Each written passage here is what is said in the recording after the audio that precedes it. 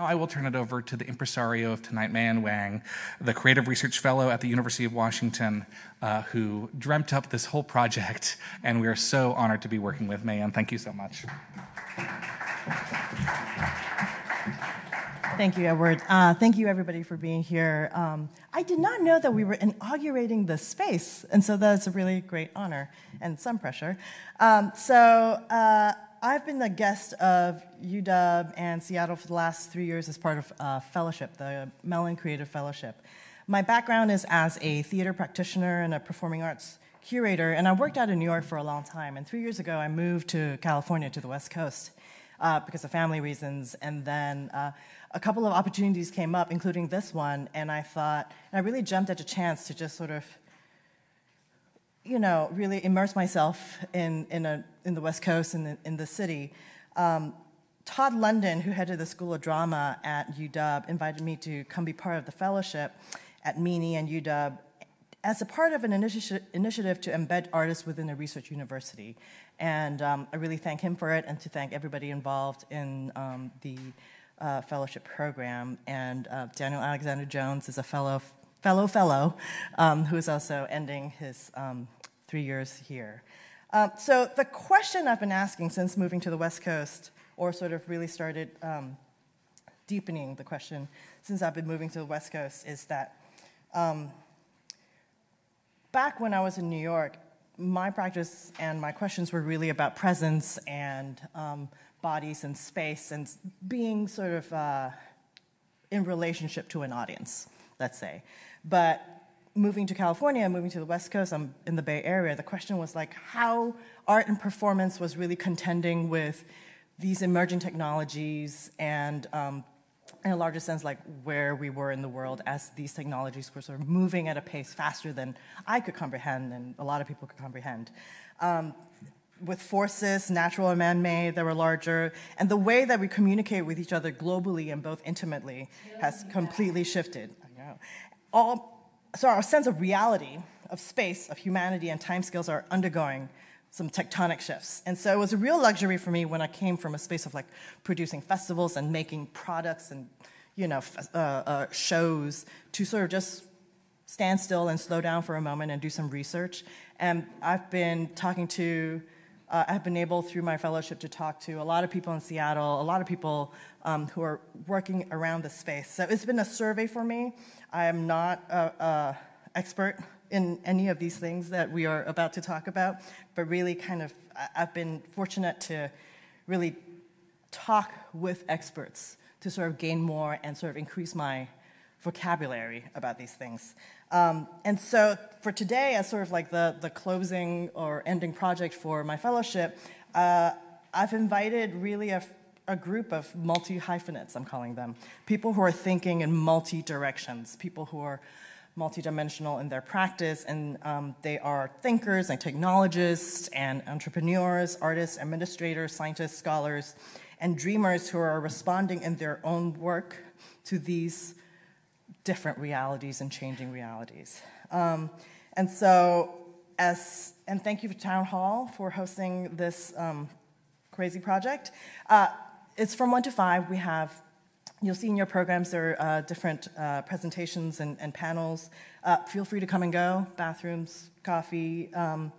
And so I'm going to introduce to you our first speaker, Janani Balasubramanian, who is a writer, game designer, and immersive performance maker, who I met back east, and is really sort of expanding, in my view, sort of the way that we work with science and how to make it, real to the ordinary citizen, I guess. So let me just introduce Janani wherever they are. Janani's right there, and coming up. So, thank you.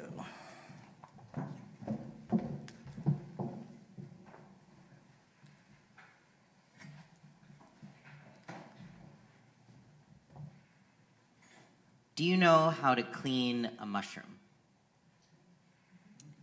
You're supposed to polish it like a piece of art.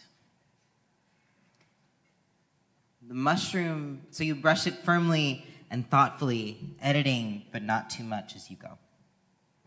The mushroom soaks up water en masse and volume like your ear would after a swimming pool. A gross, slimy canal. Never soak mushrooms. Instead, imagine that you are Bob Ross at his canvas. A related question. Do you know what dirt really means? Before it was dirt, it was somebody's home. It was the remainder after soil was divided by agriculture and subtracted from sunlight and divided again by bacteria and grubs. Always leave a little dirt at the top of a mushroom. Not too much. You wouldn't want people to think your food is dirty, but you do want some testament to your grit. Food is not a hospital. Don't sterilize it. Lately, I've been getting news about this woman who wants to entomb us all in mushroom death suits that eat our corpses. Another related question. Do you know how the lineage of Greek gods began? At first, the Titans gave birth to some lovely children. And then they ate them to avoid being overthrown. But then, this is the cycle of life. Your children digest you, then you digest your children. For years, people of the earth asked the Titans what gods tasted like. The Titans replied, gods taste like a poisonous mushroom. They'll live forever and threaten your legacy unless you eat them, in which case they will kill you. I'm not saying mushrooms are our children. I'm not even saying that you should eat them, though if you should go through the trouble to polish them, I'm not sure why you wouldn't. But do consider, if you are considering an afterlife as fungus food, you should probably return the favor while you can. If it helps, I will make you a Craigslist ad. Conventional burial is a grave mistake. What happens to your body when you die? Donate it to science. All these people want to become mushroom death suits when they die. Some other people want to become trees. This one old lady wants to be a necklace made of ash or a diamond made of teeth. Logically, it all follows. You spend your whole life killing people without knowing it. And then in death, create life still without knowing it. Some people will do anything to prove they're not killing people. In the grand scheme of things, a mushroom death suit is not a big deal. There's this old story, right, about this prince who will do anything he can to escape the cruel fate of getting married, because secretly his bride-to-be is a cannibalistic death god. So what does he do? Why, shrooms, of course.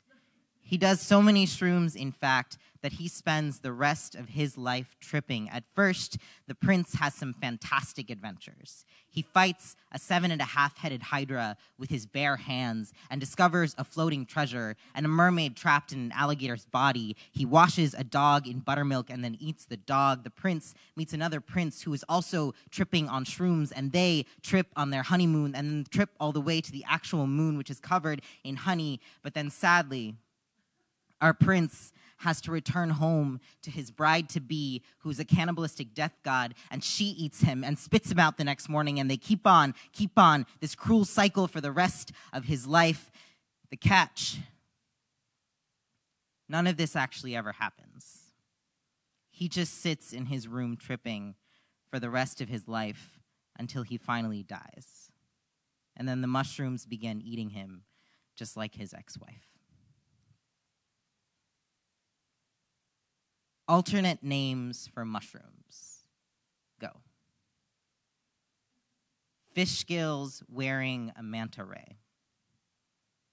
Stone Age Russian roulette. Shelter for a grasshopper weatherman. Have you ever thought to yourself, how do logs give birth to mushrooms? Why then, you would be barking up the wrong tree without a paddle. Mushrooms are kind of like fruit, just like the ones that toppled Snow White and Eve and Hillary Clinton and all those who came before them. Here are some more facts. Fungi make spores. Spores lead to mycelium growth. Mycelia lead to mushrooms. Mushrooms lead to the dark side. Mycelia are the unthanked underbelly of the entire ecosystem's operation, but mushrooms steal the damp spotlight. But then, this is the reproductive purpose of fruit. So who can pass judgment? I have little else to offer on this topic, except that I hope that one day you will be buried in a mushroom death suit, and you will marry Kate Moss, who will be buried in a moss death dress. And we may not call you gods, but it will be a happy ending, except when she turns out to be a cannibalistic death god and eats you every night. Thanks.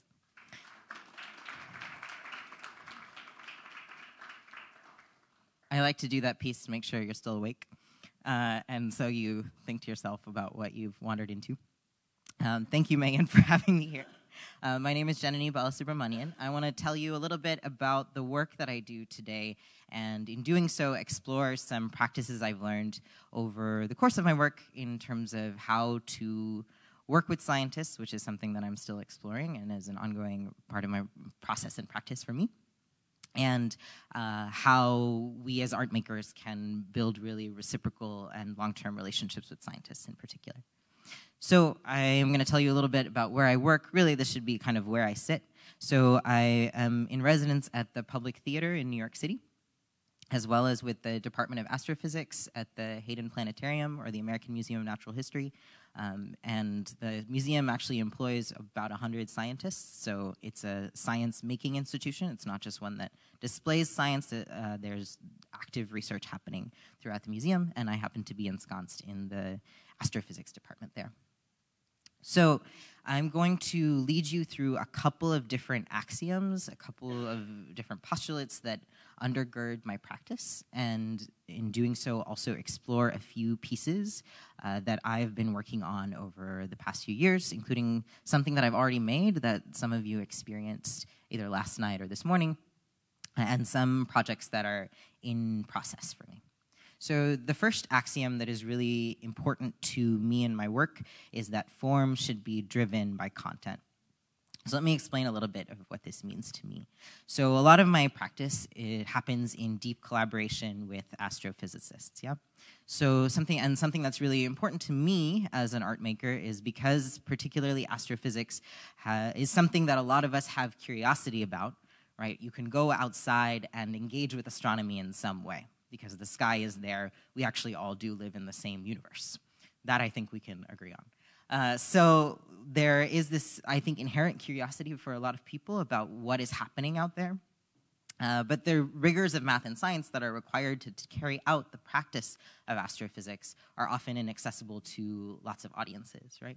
And so I'm interested in creating works that enable more people who have not seen themselves as part of the story of astrophysics, though of course all of us are part of the story of astrophysics, to allow us to be a part of it. And to me, that requires inventing new forms of performance and theater that match the incredible level of discovery, experimentation, and research that astronomers, that astrophysicists are offering us every day, right? Astronomy, to me, is such a generous gift to humanity that pushes the boundaries of human understanding and storytelling possibilities about our universe. And to me, as art makers, that means if we're going to work in cahoots with astronomers, we need to be engaging in some of the same processes around experimentation, discovery, and research around what our own work can look like and what it can do. So when I start making a piece, instead of saying to myself, I'm going to write a book or I'm going to make a play, though eventually I might end up writing a book or making a play, I instead start with the question of what are the central questions and ideas that I want to engage with in the work? How do I want to convey that meaningfully to my audience, whoever that audience might turn out to be? And then I go about figuring out what form will best accomplish those tasks that I and my collaborators and I have set out for ourselves. So I'm going to talk you through what this actually looks like in practice, one of the projects that I worked on. So some of you experienced this piece, this audio piece that I made either last night in Red Square or this morning in Freeway Park in this magical Seattle weather that we had the past couple of days. So in 2017, I was commissioned and made this piece for the Highline Park in New York City. And the piece was called Heisenberg, and I want to talk you through how it came to be, and in doing so, explain how the form of something can be driven by the ideas or the content. So Heisenberg happened. I was asked to make something for the Highline in 2016, in early 2016, and I had a completely different idea of what it could turn out to be. But while I was mulling over what I was going to make for the Highline, this was happening, and also this was happening, and then finally this happened. And so as Melania's husband was being sworn in, I was hearing a lot of chatter around New York City to the effect of people not understanding how someone's reality could be so fundamentally different from their own that they would vote for Melania's husband, right? And I was really interested in that impulse of feeling that someone else's reality, universe, experience of life is so separate from your own that is incomprehensible to you. And to me, whenever I encounter moments of strangeness, curiosity, social upheaval, I turn to physics, right? I assume that's what we all do. And particle physics has particularly a lot of frameworks around really rich frameworks around how to grapple with uncertainty and chaos and upheaval. So I was really interested in physics as an underlying framework for this work. So as I was mulling over, okay, we have physics, we have this moment of people not feeling that they are in the same universe as people who live quite near to them in space, either figuratively or geographically. I was thinking about the work of this man, Werner Heisenberg, whose name the piece took, right? It's called Heisenberg. And he's a very complicated story, but among other things, he lends his name to the Heisenberg uncertainty principle, which is a fundamental guiding principle of particle physics, which tells us there is a limit to how well we can understand certain properties of fundamental particles. And I was imagining that as something that was happening interpersonally among us, right? That there's a fundamental limit to how well we can understand one another. And that's not a product of the instruments that we use to observe. It's not a product of human error. There actually just is a limit on how much we can know, which to me is a quite beautiful postulate to begin with. I was also thinking about the work of this man, Italo Calvino, who is a Cuban-Italian science fiction writer, communist, and Nazi resistor.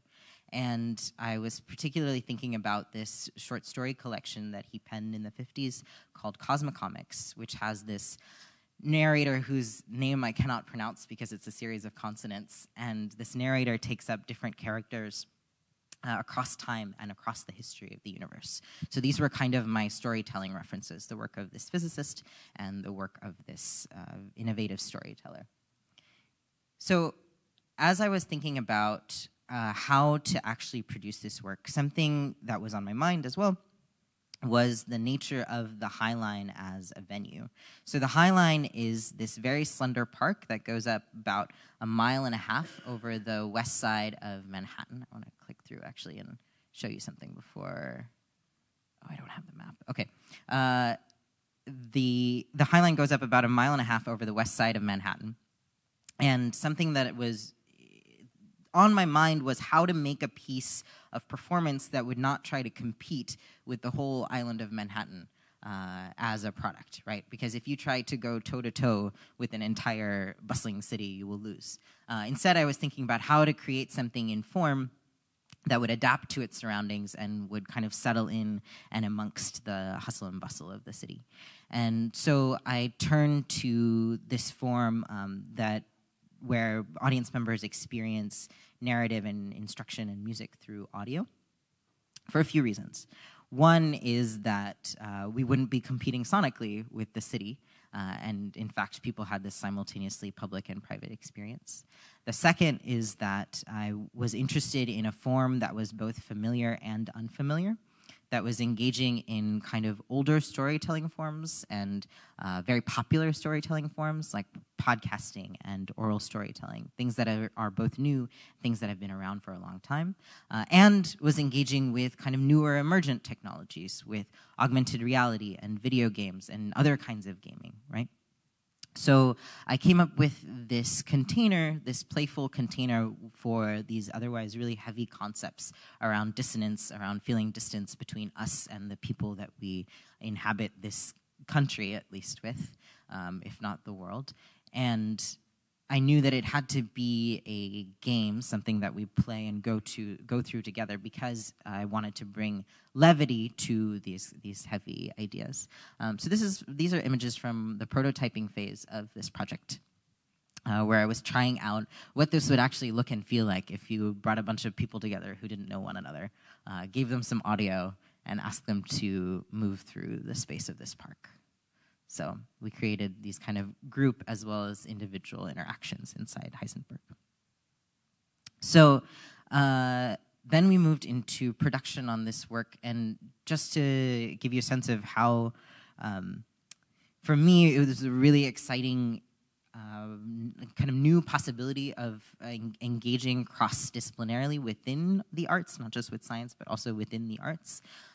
Something that I always appreciate about working with people in different disciplines is how we each start from different places. I, as a writer, start from a place of text. I loved working with all the musicians and my composer and arranger on this piece, because when they create music, they start from a place of just kind of brainstorming sonically, which was really beautiful to witness. So I want to show you, these are some images from the debut of Heisenberg on the High Line at nighttime. Someone's holding up a sign for the Higgs boson particle. Say hello. Oh, and I'll introduce this video. So you're about to see a little clip. Those of you who were at Heisenberg have heard some of this audio already, but you're about to see a little clip with audio that an audience member might hear during the course of the piece. Say hello.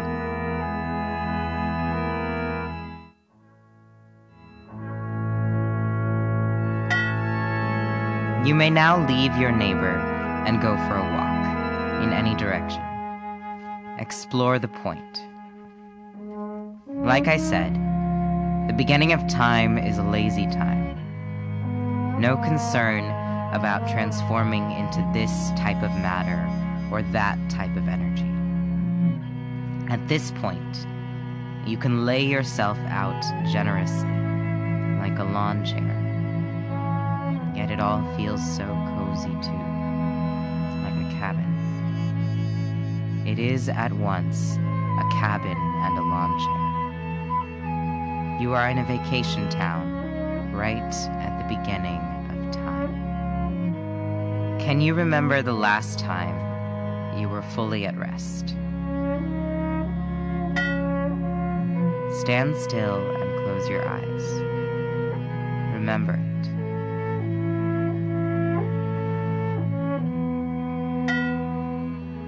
Stretch your arms up high till your fingers reach through the edges of our compact universe. Let yourself yawn. Isn't it wonderful?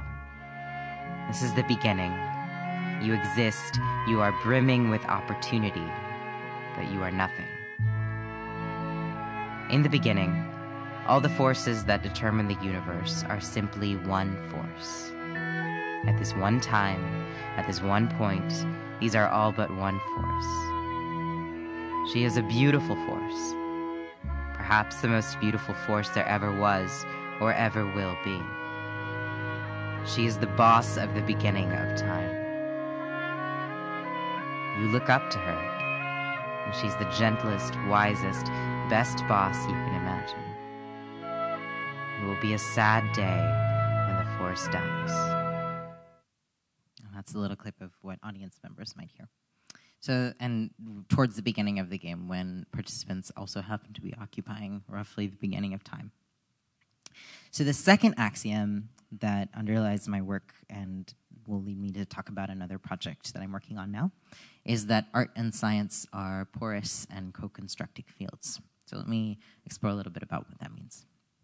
So for the past 2 years, I've been in residence at the American Museum of Natural History with the Brown Dwarf Astrophysics group.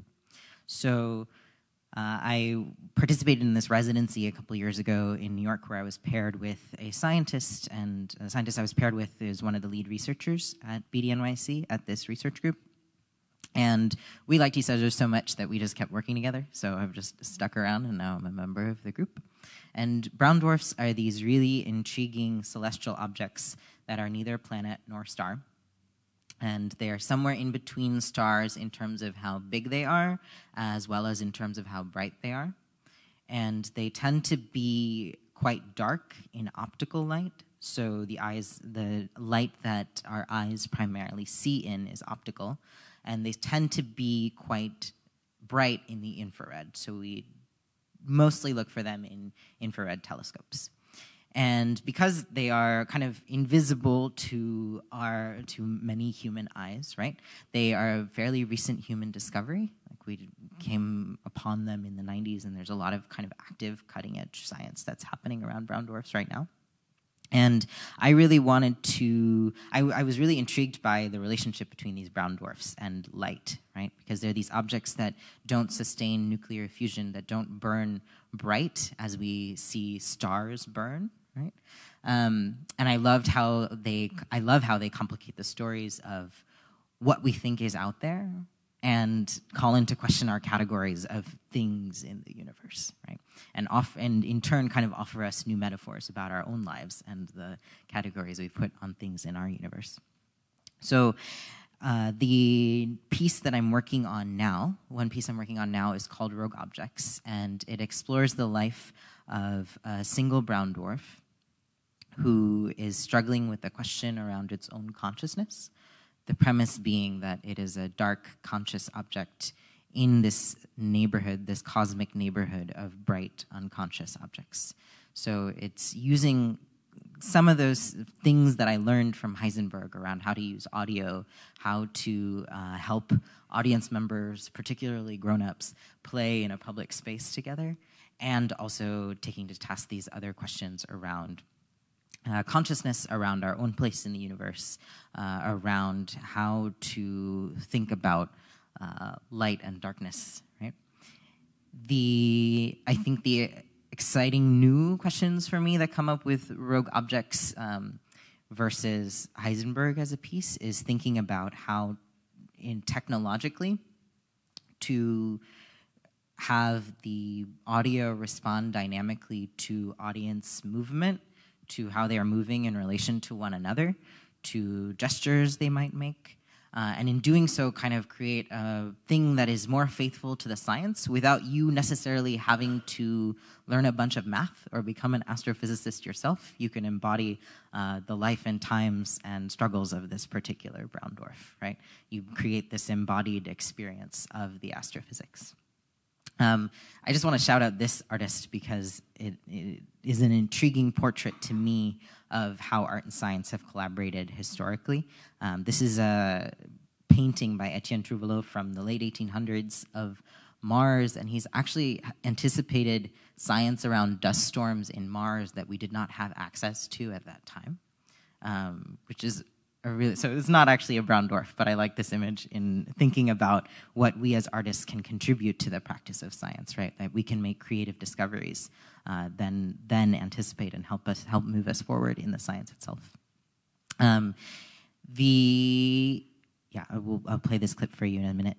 So to work on this piece, one of the things I did was go out to Colorado in partnership with the Public Theater, and I was in this science and humanities laboratory at the University of Colorado, and we really got to experiment with interactivity, with interaction as a thing that underlies the whole experience.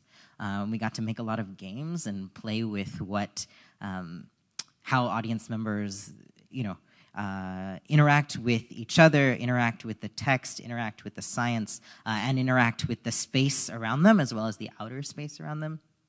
I was also really inspired being in Colorado in a place that actually has an open sky, because out in New York City we have too much light pollution to actually see the open sky, and other kinds of pollution to actually see the open sky. So making astronomical work in a place where you have a more direct reference to astronomy is really lovely. And I got really excited about this piece as an outdoor work, as something that reinscribes public space and outdoor space as a site of poetry and science and possibility and kind of these new ways of having human gatherings.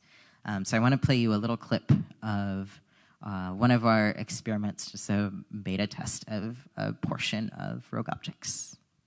3, 2, 1, go. I have thought about this question for a long time. That is, whether I would prefer to be conscious or unconscious. Walk with me. In consciousness, I have always experienced yearning. Beyond my horizon, there is something beautiful. The sweet, blissful state of unconsciousness which I want so desperately to be within. In our laboratory at UCCS, we focused a great deal on experimentation, play, and bringing humor and levity to what are otherwise some pretty heavy and scientifically complex questions around brown dwarfs, around our own isolation and role in the universe, and around this fundamental question of consciousness. Rogue Objects is a live, embodied, augmented reality game that explores the life of the narrator, who is a brown dwarf struggling with this question around consciousness. I was very curious about that relationship to light and how to bring it to life with embodied instructions, narrative, music, and sort of that intimate space of the headphones, that audio space that each audience member interacts with. Now look into the air. If you look hard enough, you will see the light wave in the air. That is free unconsciousness, glimmering and sacred. I imagine it as one imagines bliss. Now dance with me. After these molecules danced for some time, they grew in a disk, each layer beckoning others to join. They were very fast and boastful, and they were all attracted to the most central molecules, the ones who had begun this dance and were now tightly woven at its very center. And then the central molecules began to burn. At such great temperatures, with such ferocity, they began to burn. That is how the stars were made. Stop now. Let go.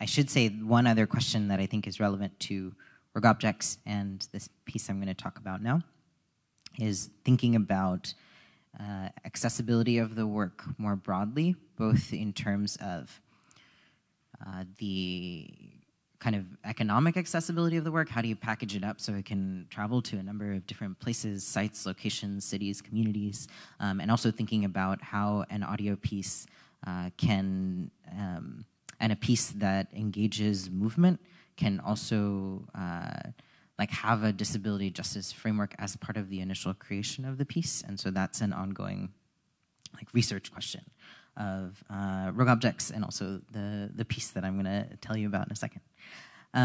So the third axiom that I think underlies my work and has come to be an integral part of how I think about making art with scientists is that the scientists that I work with are actually as important as the science that they're working on, that they're producing, right? And that the partnerships and relationships that I cultivate are as important as the things that we make together. So I want to tell you about one of the collaborative relationships I've built over the past couple of years and what we are working on together. So while I was at UCCS working on rogue objects, I wanted to work with a local astrophysicist, and so I asked my network of really awesome feminist astrophysicists who is out in Colorado Springs that I could work with, right? And they, Jackie, who I work with out in New York, recommended her friend, Natalie Gosnell, who's a scientist over at Colorado College and works on these really beautiful stars called blue stragglers. And I think of her work as kind of forensics and storytelling. She's doing forensics and storytelling with these blue stragglers. So if you look out in the night sky, about half the stars that you see as single points of light are actually two stars. Because they are so far away from us, we can't kind of optically resolve them as 2 points of light, but they are two stars. And to us, they look like one, they're actually two. So Natalie works on these stars called blue stragglers that are very, very close to their companions, to their sister stars. And stars have lifetimes, just like you and me. Over their lifetimes, many stars go into this phase called a red giant phase, where they become really bulbous and expansive and red. And in the stories that Natalie recovers of her stars, these red giants give over much of their matter to their companion before they finally die and settle into a life as kind of the stellar equivalent of a lump of coal, a white dwarf. And the companion that receives all that mass has this rejuvenated life and burns bluer and brighter and hotter than it would otherwise. And the blue straggler and its kind of white dwarf companion sit side by side out in the universe, and that is how we kind of intimate that this process has happened. So when I say she's doing forensics, stars, the lifetime of stars is well outside the lifetime of any astronomer or of even human life in general. So what she's doing is looking at the white dwarf and blue straggler and thinking of it as a giant marquee that says to us something interesting happened here. And from that, we've recovered this story that this mass transfer happened over hundreds of millions of years, which is the equivalent of like 5 minutes to you or me if we had the lifetime of a star, but over hundreds of millions of years in cosmic time. So we wanted to make something together while I was at UCCS that was just animating the stories of blue stragglers and their companions, which was obviously exciting to Natalie because she spends a lot of her research time on it, but also really intriguing to me as a storyteller, thinking about new metaphors around partnership, companionship, death, youth, age, right? And this is just a piece from Hilma af Klint that I like, so I just wanted to put up another prophetic artist of our time who's thinking about companionship and duality. So this is us in Colorado kind of experimenting with this movement-based game back in September. And then we liked working together so much that we kept working together. And so Natalie came out to New York in December, and we had a little workshop where we tried out a bunch of activities to help bring people into the story of blue stragglers and who they are and what storytelling possibilities they offer us. And in December, we created something that was exciting, right, that had some like game elements, and we also had some storytelling activities for the participants who came. I think, and it was really fascinating to test the piece with both astronomers locally in New York as well as with people who primarily inhabit the theater and see how those two different audiences interacted differently with the work we were creating. I think something we were itching for at that time was still how to make something that would be a bit of a chameleon, like a piece that would live equally well in a science center and a classroom, and also be able to reach a theater audience and feel very comfortable there. So that's what we were looking for in the next phase of our development. So actually about a week ago, I was in Colorado working on this piece with Natalie, which we have come to call The Gift. And we created this form where participants who arrive in the space are offered an illustrated book because there's something really private and intimate about the stories of these stars. And to me, as a reader and a writer, books are a really pleasurable and intimate and lovely experience. And I wanted to bring that into the world of performance, right? The experience of reading. And they also experience audio, which invites them to make the book also social experience. So it becomes at once a private and social experience. So we prototyped a bunch of different versions of the piece. I think something that has been really great to bring to scientists is showing just how experimental and discovery and research-based art processes can also be. Because I think people have this false notion that science is about experiments and art is just about making stuff. But art is also about experiments and research and discovery, just as much as science is. And our processes of how we do that can be in conversation with one another. And I learn a lot from scientists about how they go about the incredibly creative, generative process of their own research. The piece that we're working on now, what you're going to see is a kind of really rough prototype, like imagine stick figure to Michelangelo's David kind of prototype, right? Really, really rough draft of what we want to eventually make in terms of this kind of beautiful handmade book and kind of magical possibilities within it as an object that you receive during the performance. But I think it gives you a pretty good sense of some of the themes we're exploring, some of the ways that audience members might interact with each other. So here's a little trailer for The Gift. Oh.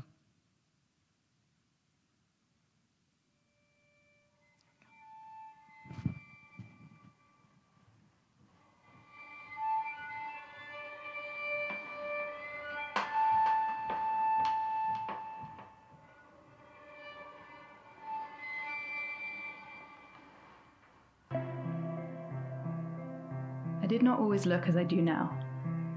I'll show you who I am, but first I want to tell you the story of my life and how I came to be. Will you set down your book and cover your eyes with both hands? Consider the gravity which binds your feet and the ground. It's crucial you understand gravity to understand the story of my life. Look around. Consider the gravity between you and all those who surround you. Begin so close that your hands could be touching. Will you stand just feet apart and orbit one another? And then faster and faster. My life is a long life, but this body I have now, it came to be in merely 500,000 years. To you, in your life, that would be a matter of minutes. The universe is a place of many stories. To you, a library. To me, a galaxy. This is the story I choose to tell you. Be willing to lose yourself to the ecstatic reaches of outer space. Close your eyes. That is gravity. Gravity which binds together planets and stars and dust.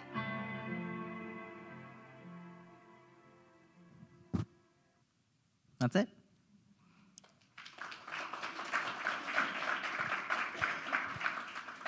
I think we have time for a couple questions, if anybody wants to say anything.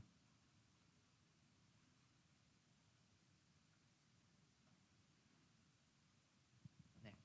I'm curious, I'm formulating a little bit, but if you ever experience a tension between like wanting to explain the science or follow a poetic impulse, right? Like that if there's a tension that exists between the like poetic and scientific impulse and like how you navigate that, if you feel that tension at all. That's a really interesting question. I think sometimes yes and sometimes no. I think there's so something that I think about often, like existing among scientists, is that how a lot of science communication happens to the public and how we are taught a lot of science is as if science is static and it's a set of facts and it's unmovable and unchangeable. It's an objective thing. I think another thing the way that scientists, practicing scientists, experience science, I see as something that has kind of has transcended that, right? For them, science is a conversation. It's something that's constantly evolving.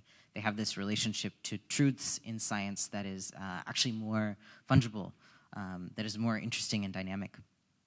To get there, they have had to move through the rigors of the mathematics and the data and the analytics, because anyone who is an astronomer is also a data scientist and a coder and a mathematician and a physicist, right? You have to do all of those things to be an astronomer. And to get to that place where you're able to then experience the sky as a place of stories and poetry and drama, you have had to move through and continue to move through the rigors of the mathematics and science.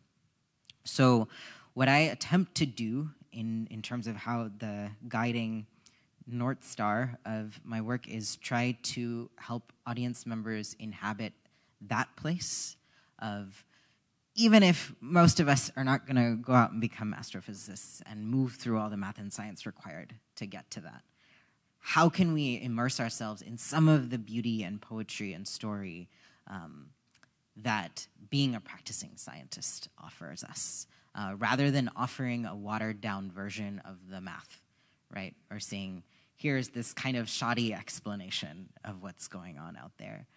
Instead, how can we be immersed in the storytelling possibilities, which is what a lot of astronomy ultimately is invested in looking at things in a zillion different ways, using a zillion different tools, taking so little information and crafting these incredible narratives about things that are out of scale for us in space and time.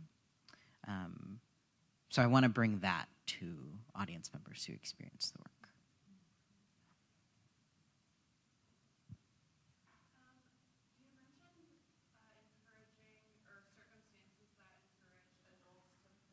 Mm-hmm. In public space. And I kind of have two questions.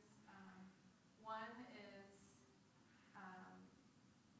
the removal of a sense or the enhancement of a certain sense like critical to, like what do you see as necessary to let adults play and encourage them to play? Mm-hmm. And is the removal or addition of enhancement of a sense part of that? One thing that helps is setting up games. Then you create the conditions for them to play. I think the thing about removal of a sense is really interesting. Like creating some private space inside a public space, yeah, for sure helps adults feel like they have then some permission to play. Yeah, I'm interested in when, I mean, everybody experiences permission to play very differently. I'm interested in how people, like everybody will engage with this work differently in terms of how, whether they take something as an invitation or a demand or a suggestion. But my hope is that if you create conditions with some stakes and some motion, dynamics, possibility, right, things that kind of really take their cues from what is physically, astrophysically happening, then we have then adults, like the things out in space, right, like specks of dust and gas, feel that kind of permission to be in public space in a different kind of way together that young people are in all the time. We just have to relearn how to do that.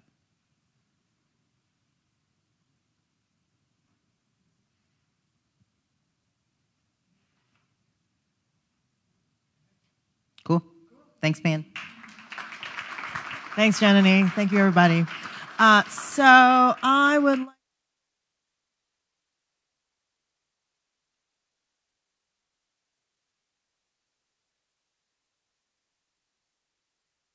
I met Tommy Zoll as I was going to his class as part of the DX Arts program. I was sitting in on a couple of lectures, and I was very struck by his work as both a neurobiologist and as a musician. So during the class that I was, what do they call it? Auditing? It's been a while since I've been in college. At this part of the class that I was auditing, he talked about his work with the encephalophone, which he will be telling you a lot more about. But I was just really struck by Thomas's work both as a scientist and a neurobiologist, and how he was really combining that work and his love for music. And this particular research and program, I thought was really I just thought it was a really great example of how art and science really sort of come together, and not just for artistic purposes, but also for other sort of purposes that he will talk to you about. And do we have, great, fantastic. So his computer is set up, so please welcome Dr. Thomas Duell. All right, I think I got this mic. Wow, that's well amplified. Thanks for coming here today. I'm going to be talking about my invention called the encephalophone that she mentioned, which is a musical prosthetic brain-computer interface. So essentially allows you to create music in real time without having to use movement. And I'll talk a little bit about sort of our scientific development and our artistic and musical development of that. And then we're going to have a couple of our brain musicians come up in a little bit and talk to you about their experience with it. So just as background, she mentioned briefly, but I'm on faculty at the University of Washington in the DX Arts program, which is digital art and experimental media, as well as the School of Music. And I run a lab called the Art and Brain Lab there. And I've taught this class called Art and Brain. And it's a lot of some of the themes you've been hearing already. A lot of my work really involves bringing together art and science in a way that hopefully is synergistic. They are often siloed and kind of separated out, so it's really great to see other people incorporating and trying to bridge art and science, because they have a lot of commonality and a lot to be learned from each other. And that's what we try to do in the lab. I'm also a composer and a musician and jazz, and I'm a practicing neurologist at Swedish Hospital, where I'm a hospital neurologist, so I see people who come into the hospital. I don't have a clinic, but I see really acute neurological injury, so more severe neurological problems such as stroke, brain hemorrhage, seizures that are out of control, things like that. And then in my spare time, I like to take nice long walks on the beach and read EEGs. So I also do neurophysiology for the hospital, which basically is mostly reading EEG studies. A lot of this work is possible from a grant which we're near the end from the National Endowment of the Arts. It's funny, a lot of this work, I'm probably most highly trained as a neuroscientist, but I've gotten most of the funding from arts organizations, although we're certainly pursuing more medical and science grants. But we got a large grant from the National Endowment for the Arts, and by large I mean large for the arts. But it is a generous grant. It's a pretty unique one called Creativity Connects that they started, and its goal is to try to bridge arts organizations with non-arts organizations, including health organizations. And so we got the grant for bridging health organization with the arts. So the arts organizations were the School of Music and the DX Arts program at UW, and the health organization, Swedish Neuroscience Institute. My career has been sort of this same problem we've been talking about, this sort of like 3 different streams that I've been pursuing professionally, and they were pretty siloed off. I had my medical stream, studying neurology, and then my kind of creative and artistic stream that was a lot of music, composition and performance, and then audio installation art. And then I had my kind of science column over here, where I'm studying neuroscience, neurophysiology, then complex auditory processing and brain-computer interfaces.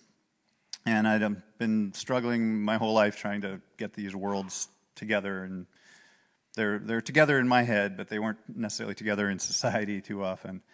And, you know, back in Leonardo da Vinci's day, that wasn't that uncommon to put things together like science and art in one practice, but it's more difficult these days when everyone's so hyper-specialized. So I've been trying to wrestle these things together in a professional sense, but having a lot of trouble with that until I was doing my neurophysiology fellowship. It was actually my second neurophysiology fellowship at University of Washington in Harborview here, and my research at that time focused on complex auditory processing using EEG and also brain-computer interfaces. I was working with a physicist, a German physicist, a very German physicist, named Felix Darvas, and he, brilliant scientist who works with complex signal processing and brain-computer interfaces. And as I was studying auditory processing, I was thinking, oh, I could take one of these brain-computer interfaces and make a musical one that hadn't really been done before. So people had done all kinds of things with sound, but no one who knew what they were doing really had done a brain-computer interface that was musical. So I did that kind of as an art project, and I finally kind of pulled together these two streams, the creative and artistic and scientific, into a project. And Felix kind of thought I was crazy and didn't quite understand why I would want to do something with music for a brain-computer interface. But he gradually became to not only be interested in it as an interesting problem to figure out how auditory feedback might work in one of these. Normally they're visual feedback. And then eventually I convinced him that because it's music and not visual feedback, that it actually will be a more powerful feedback mechanism, and we may be able to achieve better results in terms of accuracy through motivation of music, and that it was worthwhile. And he eventually got completely converted and helped me out a lot. So we created the encephalophone, which I'll talk to you about. But the encephalophone is, I went the wrong direction. The encephalophone is a brain-computer interface, and so what are those? Those are devices. They're mostly using EEG that try to connect the brain to a device, an output device, without going through the peripheral nervous system. So using an EEG to create some form of control for a cursor on a screen or various other output devices, maybe a speller. So this is a P300 speller to allow people to spell things out one letter at a time for people who have disability from various things. So they've been meant to sort of help with different cognitive or sensory motor functions. And we've been doing research for about 50 years. And with surface EEG, meaning a EEG on the scalp, not implanted in your brain, still not great accuracy. And why is that? Well, you know, maybe 75, 80% accuracy if people are really highly trained. Part of it is the specificity of the signal. So part of it is artifact. You're listening to a very kind of quiet signal deep inside the brain, and it's overwhelmed with all these other signals. So these sensitive electrodes pick up. The muscle makes a huge amount of noise, movement itself, and then we don't have the specificity of knowing exactly what every one of these signals means. If you cut the skull open and put electrodes in the brain, we can get really good signal, and then can make some pretty good brain-computer interfaces. Obviously, that's very invasive and not likely to be doing it for music purposes, but those do exist and can provide quite good control for people who are completely locked in. They tend to get infected after a while because you're introducing something in the brain. The signal can kind of wander, but for surface EEG, the control is not fantastic, but it's getting better. We are getting some better results than this already using music, and I think with more and more advanced algorithms and with the proper motivation, we'll be able to get very high level of control with a surface EEG. So I had these two columns on the right kind of finally put together, and I still hadn't really pulled in the medical part of my professional life. I made this brain-computer interface that generated music, and when I'm in the hospital, it's a very different world. I'm seeing a lot of people with stroke, intracranial hemorrhage, spinal cord injury, loss of ability from all these things. And those things are really important to people in terms of their loss of function, really in terms of the quality of life, the impact that has on their quality of life. So, of course, if you have an injury that causes a motor disability, a sensory disability, a language disability, these things are addressed in neurological rehabilitation centers. So after they see us for the acute setting in the hospital, they go to a rehab center, and they're working on these things. And why are those things important? Well, it's pretty obvious to everyone here. If you're not able to move effectively or feel things or speak, that's a major quality of life issue. It's a loss of function, but really what it boils down to is what does that mean for that person in terms of their life? Well, maybe because I was a musician, I was seeing a number of patients who had these injuries and lost their musical ability. I was always paying attention to this type of thing. So I saw a woman who was a music professor and was just devastated by the music loss. She had some language disability, she had some motor disability, but the music was really a huge issue for her. Or sometimes it's passionate amateurs who are just music is central to their life. It's really important quality of life issue. And I thought, hey, I could take this device that I made as sort of an art project that's kind of neat, and maybe will provide a good brain-computer interface and help us learn about brain-computer interfaces. But I might be able to take that and just right now take some of these people and give them music back. They've lost music because of this neurological injury. I have a means to rehabilitate them, or at least bring that back to them and restore some quality of life. So I began to use the device in clinical trials I'll talk about in a moment. But this is the basics of how it works. It's a big circle, see? So we start with the patient. They're thinking about movement. They're not actually moving, but they're thinking about more or less movement. And that's a signal that we can measure. So that gets picked up by the electrodes as just an analog signal that gets amplified in the EEG amplifier and converted to digital. Then we do a lot of the calibration and instantaneous signal power calculations in algorithms in MATLAB. So what that does is it takes the instantaneous signal power of one area of the brain, the motor area of the brain. So when you're thinking about movement, you'll have a certain level of the signal, and if we think less about movement, you'll have less of that signal. We calculate that for each patient and each time. So you may have a slightly different motor area than the person next to you, and on a different day, the electrodes might be in a slightly different place, so we calibrate it every single time to make sure that it works for that person on that day.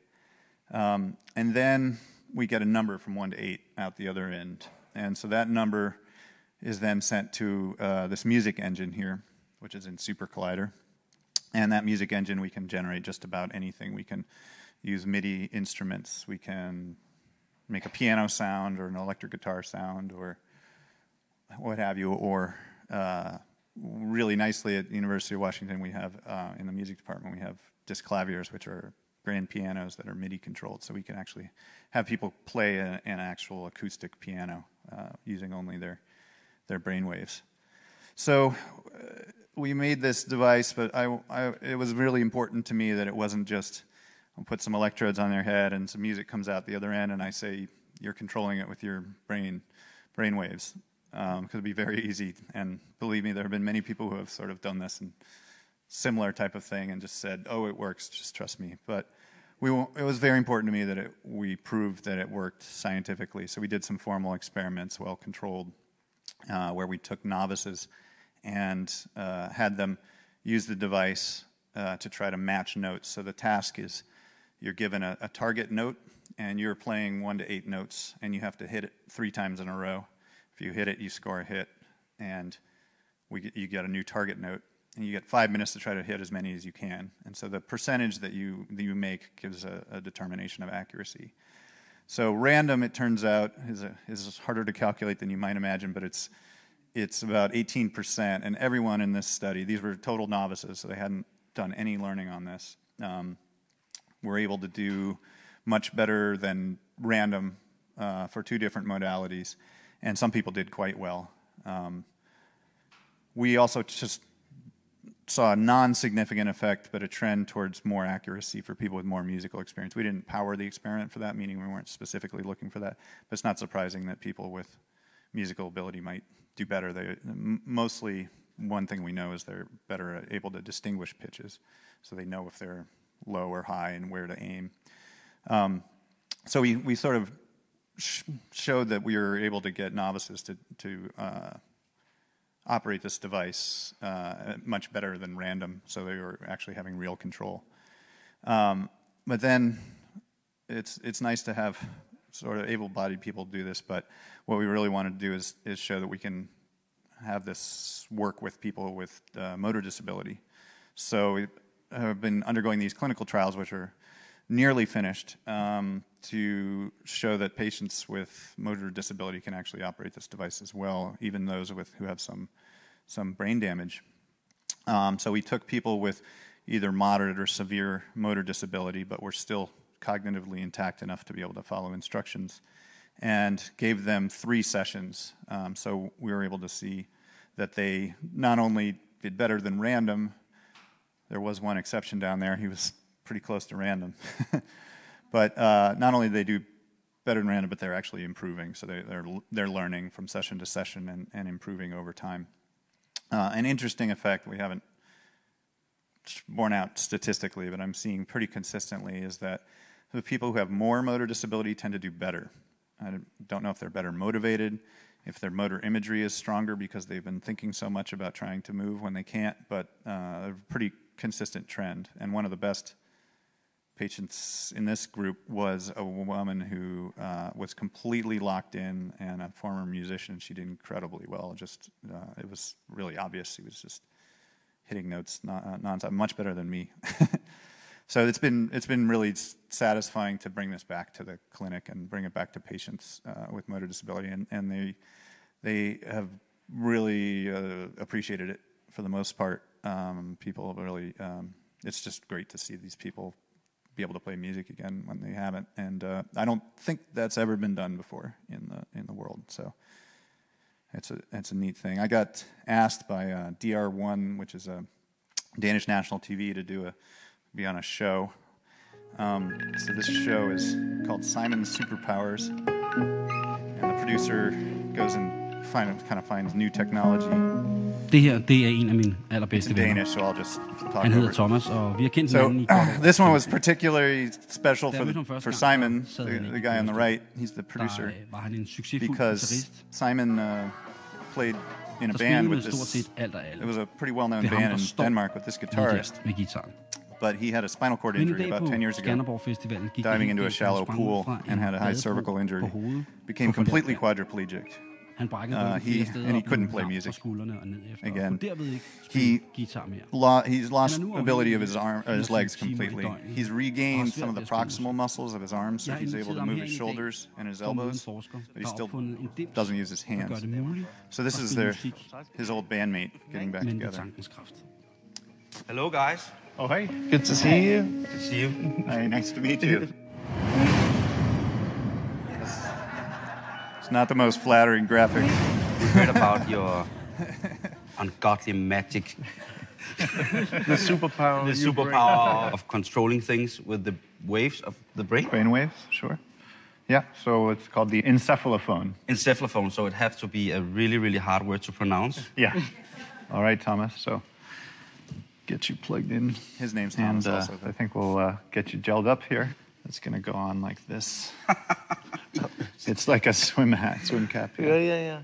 How did you come up with this? Now I'm going to turn brainwaves into music. I started this all as a side project, kind of an art experiment. I was studying brainwave, the electrical activity of the brain, and I was playing music, and I thought, I could make a device that plays music using EEG, electroencephalogram. Yeah. And then I'm working as a doctor in the hospital as a neurologist, and I'm seeing all these patients, and I saw several patients who were former musicians who had injuries or strokes that caused them to not be able to play music anymore. And I thought, this this art project I made, this mad scientist project, I could use it to help bring music back to people.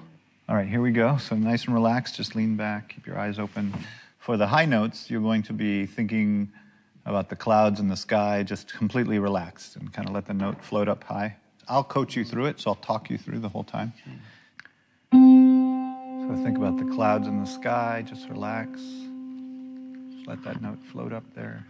And now you're thinking of the left hand opening and closing.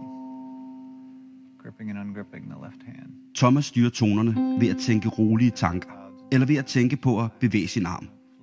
Men når man spiller musik, så er timing noget af det vigtigste for en musiker. Og det er lidt svært at time noget som helst, når tonerne fortsætter i en uendelighed. Derfor har Thomas Duell opfundet dem her. So this is an eye tracker, so he can make rests and pauses and do some rhythm. Lad os få sat noget tempo på. For med den her inceslophone kan Thomas ganske enkelt med tankerne spille alverdens forskellige instrumentlyde i høje og lave toner. Det kunne være lyden af en guitar, eller som her, lyden af en dejlig xylofon. Prøv for eksempel at lytte efter den her tone. Putting out notes. So in order to allow rests and pauses and rhythm, we use an eye tracker to eyes open, it's on, eyes closed, it's off. It allows you some much more expression. Et musikalsk mirakel.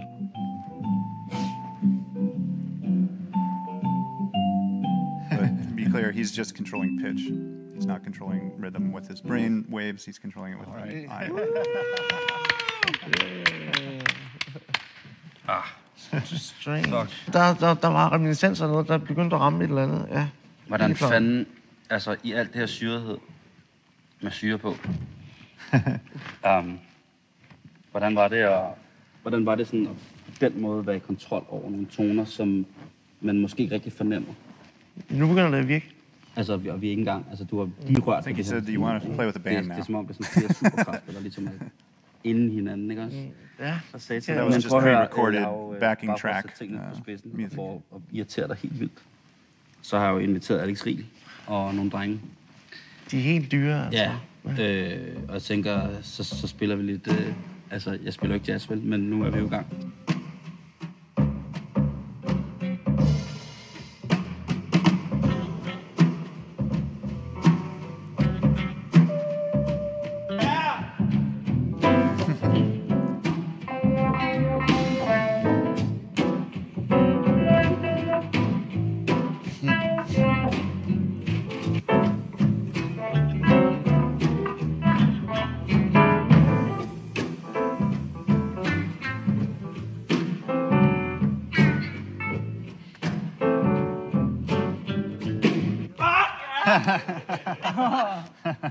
That's cool.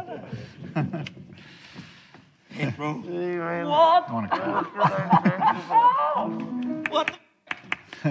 Ja! Hold kæft, man, det her. Altså, hvis man tænker superkræfter, og man tænker på, at det her, det allerede er i gang. Der er så mange muligheder for, at man kan... Ja, perspektiverne er vilde, ikke? Altså. Og perspektiverne for folk, som hvor livet har udartet sig, ligesom det har hos dig. Jeg vil sige, at det her, det er jo sådan en superkraft, som... Det der med tankens kraft og jedi-ridder og sådan noget, der er lidt derhen endnu, fornemmer jeg. We will get this translated. Men det, jeg fornemmer her, det er, at some subtitles they don't have. Det her, det giver håb for at kunne nuancere stemmen for rigtig, rigtig, rigtig mange mennesker. Og det synes jeg er en superkraft. Men jeg er stadig misundelig på hatten. Du må prøve den bagefter, det lover dig, mand. Tak for det. Ja, det er måske. Tak herfra, mand. Thank you, guys. Brothers from another mothers. So we've since made some improvements on the algorithms with a collaboration with a scientist in Austria, Reinhold Scherer. They have a really amazing center there for brain-computer interfaces, probably one of the best in the world, if not the best.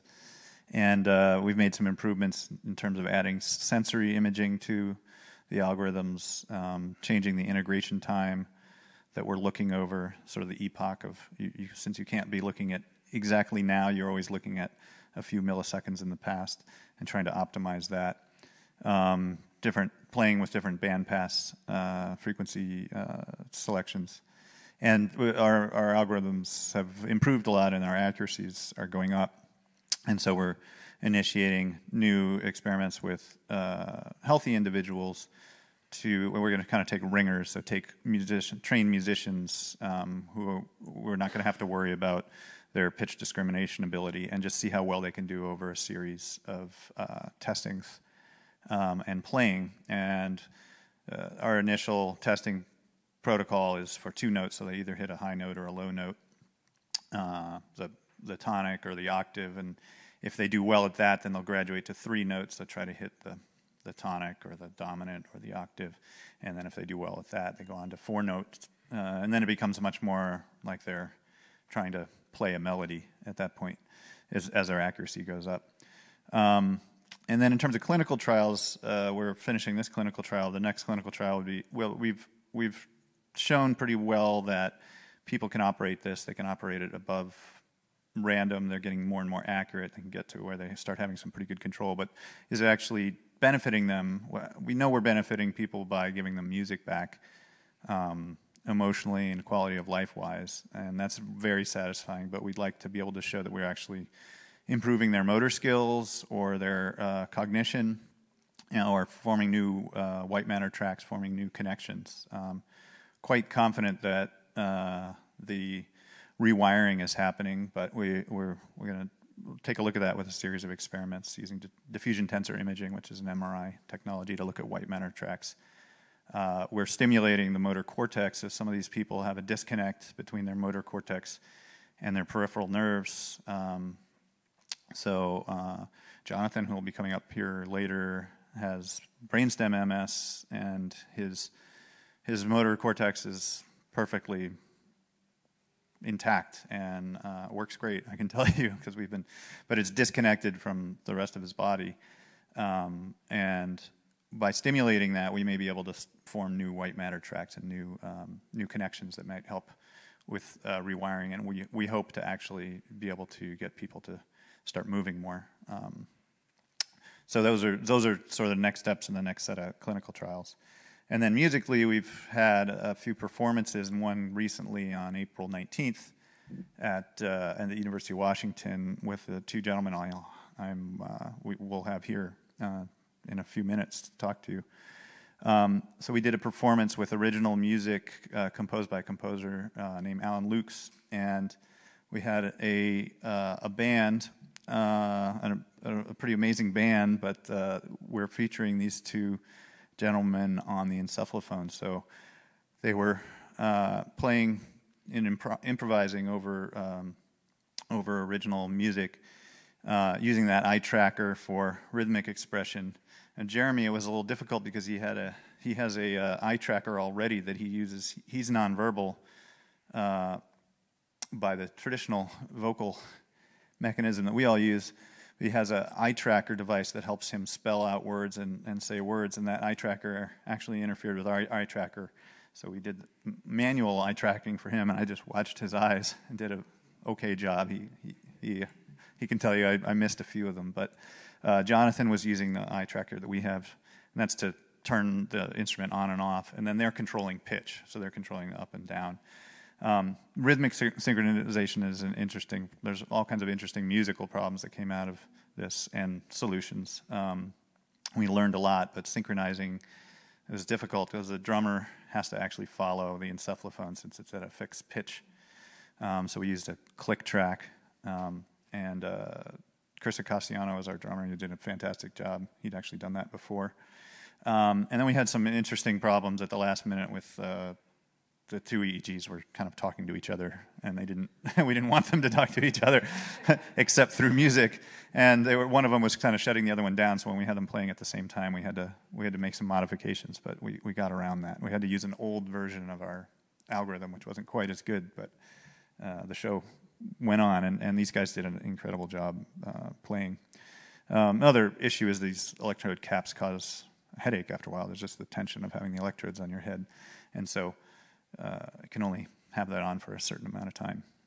So those are some interesting things that we learned from the concert. And I'll have a little bit of the video here, just a few minutes, just to give you an idea of what we were doing. Let's Jonathan on the left and Jeremy on the right.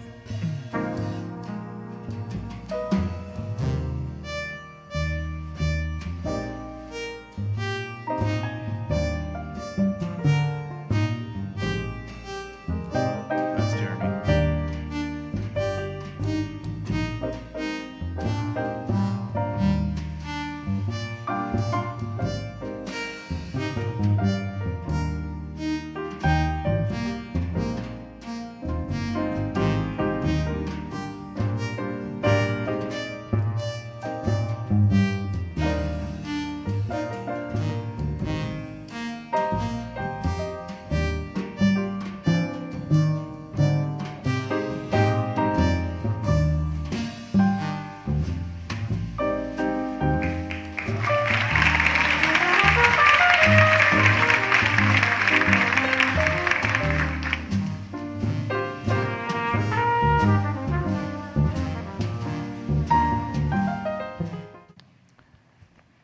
That's Jonathan getting his cap on.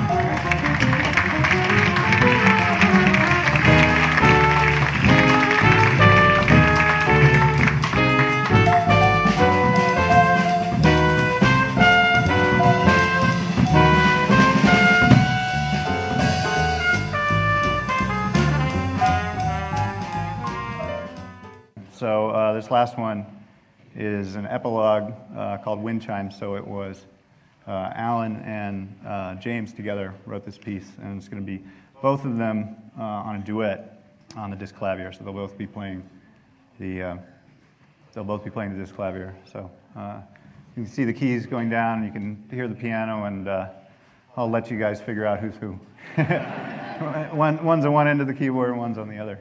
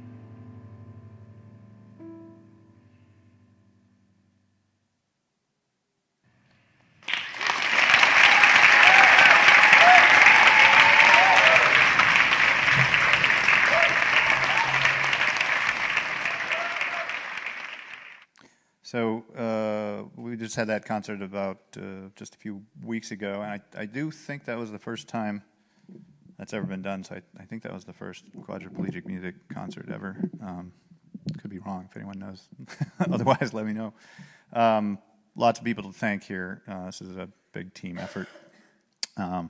Felix down there, third from the bottom, was the physicist who really helped me create the original BCI design, and he's co-author of a patent also that we have on this. And there's a huge number of students and faculty at the University of Washington who have helped along the way with improvements since then. And like I said, mostly arts grants, For Culture grant, National Endowment for the Arts grant, and Amazon Catalyst. We're at the tail end of that, so any funding sources out there, we need funding to keep the research going. But it really is a big team effort here. So I think what I'll do at this point is maybe take a few questions. We're going to get Jeremy and Jonathan to come up here. They're going to need to motorize themselves up to the stage, and then they're going to have a bit to just talk a bit about their experiences for this whole process and what it's like for them. But while they're doing that, if you have any questions, be happy to take them. I can't see much out there. Anyone? Can you talk about the collaboration with the composer? Yeah, and in fact, so the question was talk about the collaboration with the composer. So it actually might have been good to have him up here too to talk about that, because it's a really unique and experimental, obviously, instrument to work with, and to compose music, particularly for the encephalophone, is not like composing for any other instrument in the world.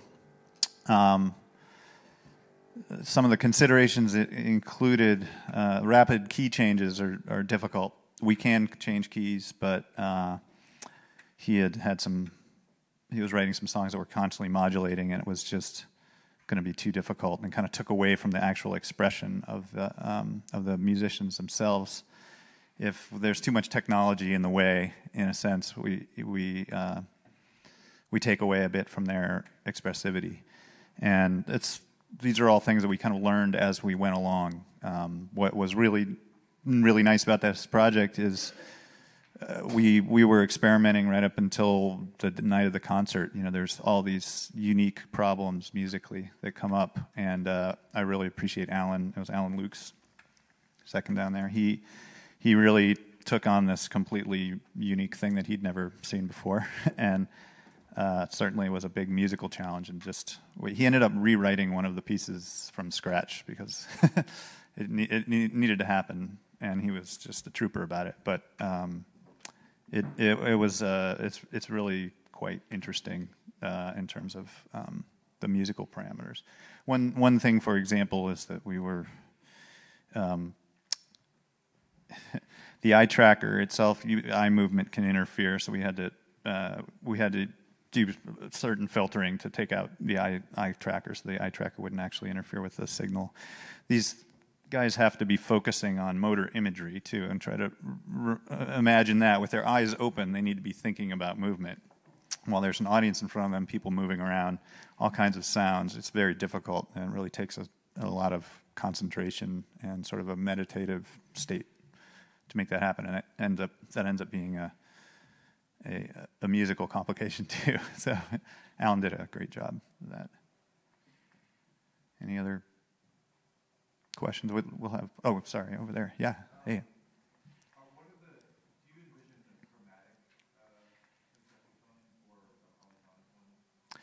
Yeah. So the question was, do I imagine a chromatic or polyphonic version of the encephalophone? We've tried playing around with it. So right now we have sort of 8 degrees of freedom, and that was partially just because I thought in terms of a scale, like a traditional Western musical scale with 7 notes plus the tonic, and that ends up being a pretty good number.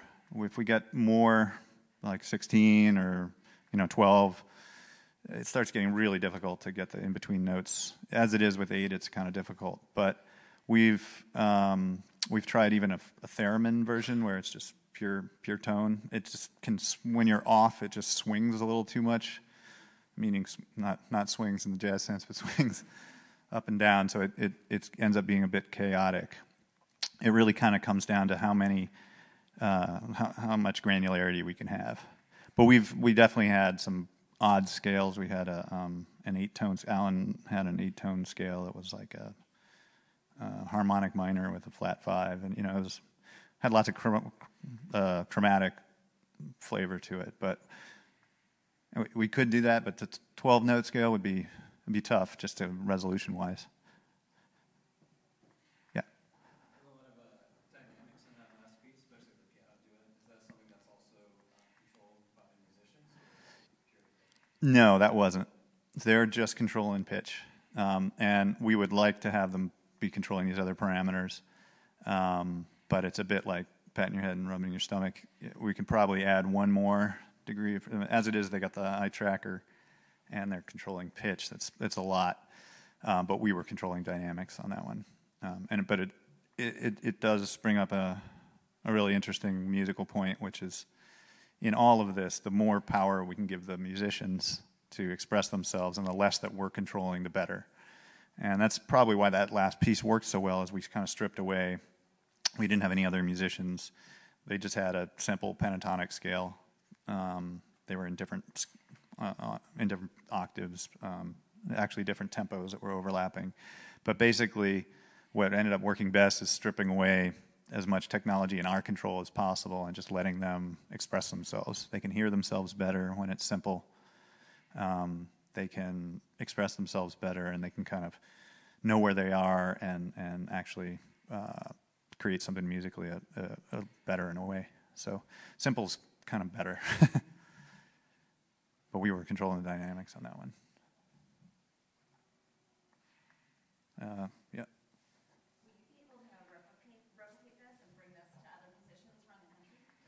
Well, we'd certainly like, so the question was if we'd be able to replicate it and bring it to other musicians around the country. I'd certainly want to do that. Right now, I have exactly 2 encephalophones. It's a lot of equipment, and our sort of experimental version is, it's pretty complex. So it's not like a portable thing, but we'd like to create a commercialization entity where I'd create a take-home version. That would probably be simpler, but it's certainly technically feasible with the right funding.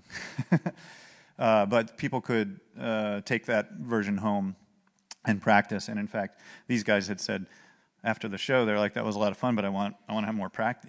I'd want to have more practice. I want to have something to take home." And while we might be able to do that with 1 or 2 people, or go around the country and do it with different people, it really comes down to just the units and how portable they are. So we imagine creating a portable one with dry electrodes and wireless that you just take home, and maybe even making an app for an iPad or a phone. We'd still need a box because there are limits to what we can put in a phone. And then have a more therapeutic version, which would be more ones for use in hospitals. It'd be higher accuracy. They would be more expensive because of the equipment, but to be used more in rehab facilities and things like that. Anyone else? Probably want to. We'll be able to answer more questions too if there are some later, but we really want to give these guys opportunity to speak. So we've asked them each to sort of give about 5 minutes of just their experience with the whole thing, just open-ended. So I'm excited to hear what they have to say too. By the way, this is Jeremy Best, and Jeremy has ALS, and he's the one who has the eye tracker. So he's going to have a prepared statement, I believe, because it takes a while for him to type. And this is Jonathan Sari here, and he has a form of brainstem MS, which is pretty aggressive, and it's left him quadriplegic as well. He's still able to speak, although his voice is a bit soft because of muscle control. Who's going first? On, Jeremy. Can you hear me? Yeah. So Jeremy and I talked a little bit beforehand, I think. Jeremy's going to talk more about the experience of actually being up there and making the music. And I thought I wanted to talk about what makes this device so important and special to me, and how and why this concert that we did was so magical for me. So I have multiple sclerosis. I was diagnosed in 2005, and from then until now, my experience of the disease, which basically attacks the central nervous system, it's an autoimmune disease. My experience of the disease has been of just constant slippage of my own connection with the physical world. So I'm fortunate in that my course of MS, and MS tends to be different for everyone who gets it, depending on what part of the nervous system gets attacked. So with my particular course, my brain has been almost unaffected, but my body has been sort of undergoing this constant slide, and my connection with the physical world has been sort of decreasing and decreasing at this low slip to the point where now I can move my arms a little bit if I concentrate really hard, but with no real control. And so for me, the connection that I was able to make through the music with all the people who came to our concert was amazing. I sort of imagine the slide of my physical abilities as being like a curtain slowly coming down in front of a stage. And the encephalophone allowed me to peek through the curtain just a little bit more, and to have the connection with the audience that just made it a really magical experience for me.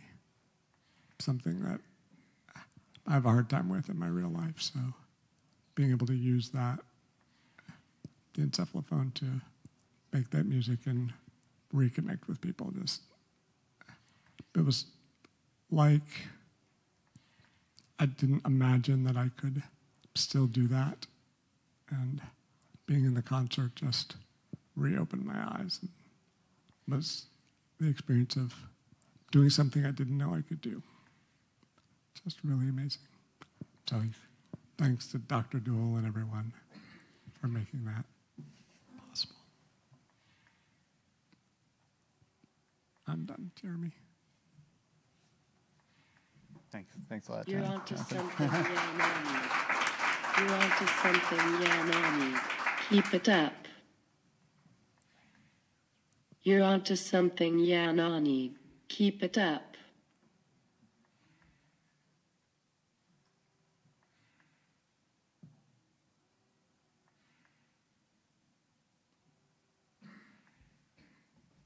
You are looking at the best encephalophone player in the world based on an accuracy test out of a sample size of 50.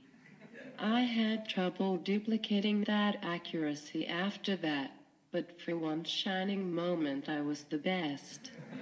That is the label they gave me, and I am sticking with it. Here is a report I filed after the first rehearsal. Excellent encephalophone adventure.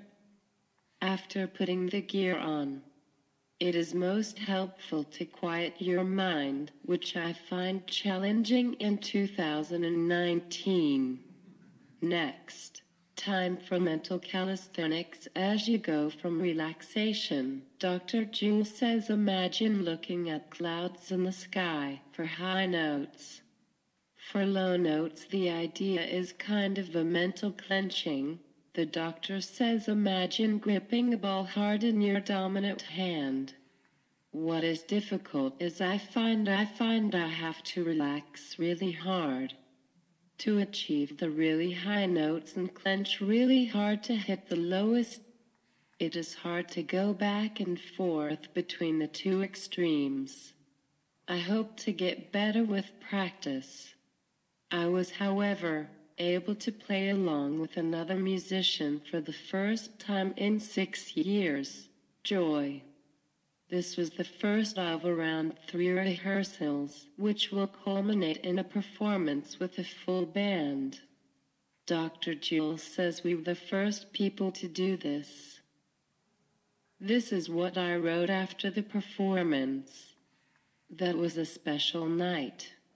It genuinely moved people. There were tears throughout the standing room only crowd. I know you like to deflect praise, but this project was a success and you ought to be commended.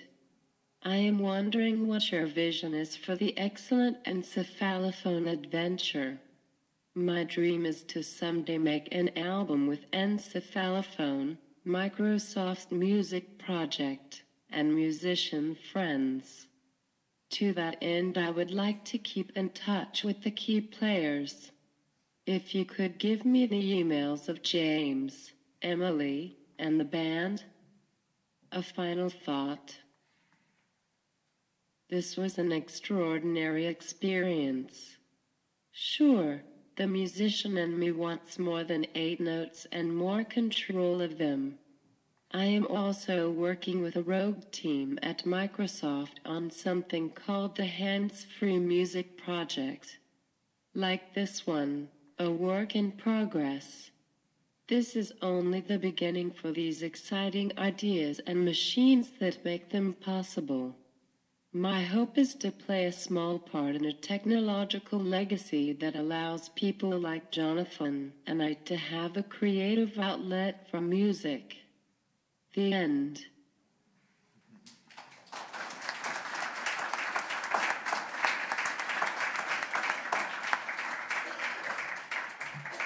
Thank you both. That was really, really great. I hadn't heard that. That's really nice. I think we can actually have some. They can answer some questions. Probably much more interesting to ask them than me. but I'm happy to answer questions as well. Anyone have any questions for Jonathan or Jeremy?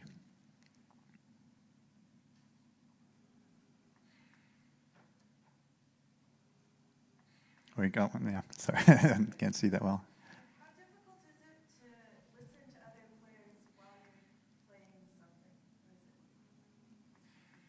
So for me, I was concentrating pretty much the whole time just to make the music.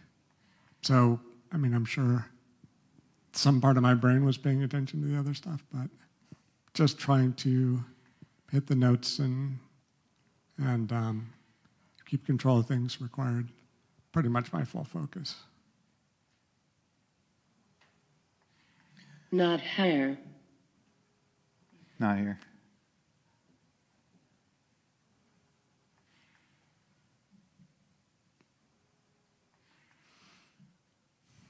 Not hard. Not hard. By the way, what Jeremy had said, so in we have this accuracy test. He did in fact get 97%, which is higher than anyone has ever gotten on it. We had a woman I kind of mentioned earlier. She got 94% during the actual trial, but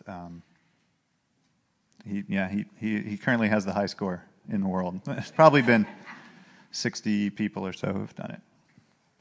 Yeah, that's why he's the best. And you'll notice they have their matching Star Wars blankets. They're both Star Wars fans. It's there. It's just kind of folded up.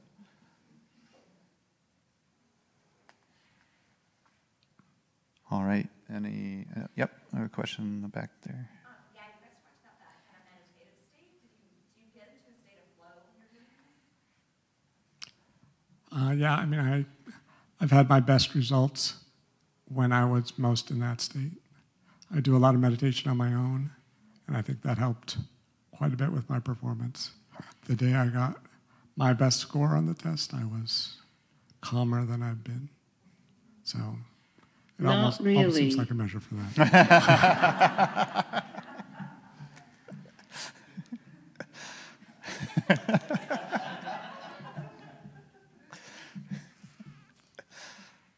Well, there you have it. Any others? I guess I had a question for you guys. So in our final iteration at the last minute, we had to, and I feel bad. I think you understood this, but we had to go back to an earlier version in order to get the two to not cancel each other out, the two signals. And it would be hard, and it'd be hard for you to know. But I was wondering if you noticed a difference or not. Or I guess the other question is, our new version that you were using up to that point was different than the ones you had used in the past. Did you notice differences between the versions? I definitely felt that on one of the earlier practice days, I guess I was more focused, or that was the best control I felt like I ever had with the device. And that was using our more advanced version. Yeah. But we all know from science that that's an N of 1. It doesn't prove anything. But Jeremy.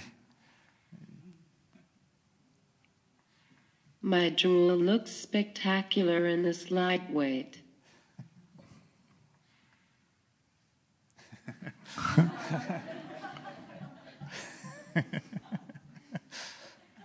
My drool looks spectacular in this light.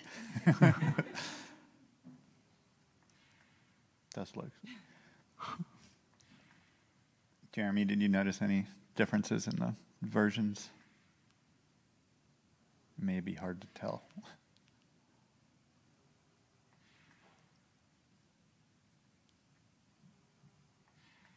No.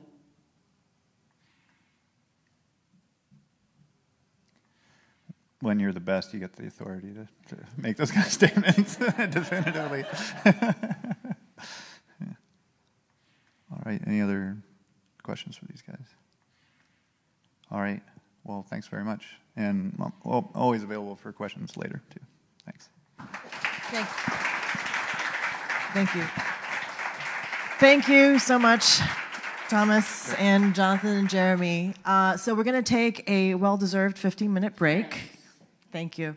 And we'll come back, and then we'll set up for the next 2 conversations and another presentation. So thank you. 3:15. Yes.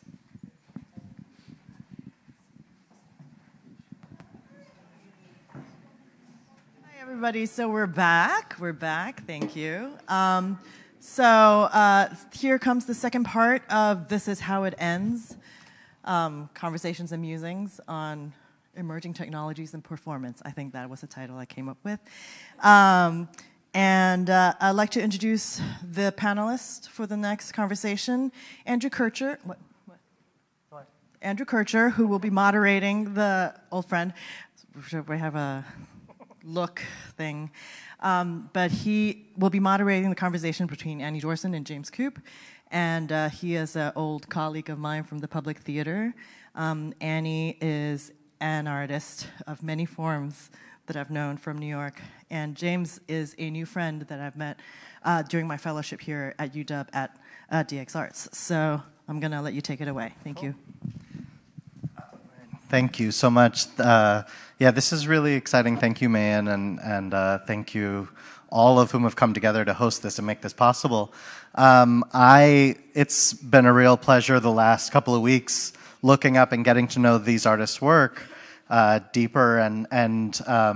So what I had asked was that we begin with them just in the spirit of generosity, sharing what they make, what they're working on right now, or maybe some past projects that are representative of their larger creative project. So we'll hear from both of them, and then we'll dive in a little bit into how they create, like what is their craft. And then we'll see what kinds of conversations emerge from there. Some things that I might prompt, some things they might prompt from each other, and also we'll definitely leave space for all of you. So without further ado, James, I think we'll start with you. Does that sound good? Thank you so much. Hi, everybody hear me? Yes, good. Is the projector on? There we go. Okay, good. All right, so I want to, I guess, introduce a few ideas and maybe a project in relation to that. And then maybe over the course of the conversation, some of the dots might get joined between these ideas. First one, has anyone heard of this? Amazon worker cage? It was something that was patented, I think, in 2013, and is designed for a robot which would contain a worker and would protect them from other robots while they were moving around inside Amazon warehouses. So it's designed to distinguish humans from machines. Then we also have captchas. I'm sure you've seen these, where you click a button on a website and you say, "I'm not a robot." So again, distinguishing between humans and machines. What's kind of ironic about captchas is when you see these kinds of things here, where you have to, identify traffic lights or house numbers or whatever, then you're usually in dialogue with a bot as a human you're trying to prove to a bot that you're a human. And ironically, the images are being used typically to train things like self-driving cars to operate better in the real world.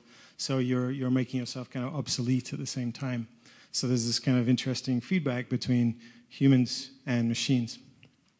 And then I'd also throw into the mix bots. So this is Microsoft's Tay bot, which went badly wrong in about 2016. And it was designed to work on Twitter. And essentially, it trained itself on Twitter communities. And it learnt, its ideologies and points of view from those people. So you end up with an AI which is learning from humans and then develops all these extreme perspectives. It starts spouting kind of Nazi, far-right stuff, this kind of thing also. So I guess in my practice at the moment, I'm interested in this relationship between humans and machines, or AI and humans and robots. Am I a robot? Am I having to constantly kind of prove that? And to drop in a project, this is a piece I made in 2015, which is called General Intellect, and it uses Amazon's Mechanical Turk service. So Mechanical Turk is an Amazon service that allows, which is basically a kind of online workforce of hundreds of thousands of people who you can hire to do tasks.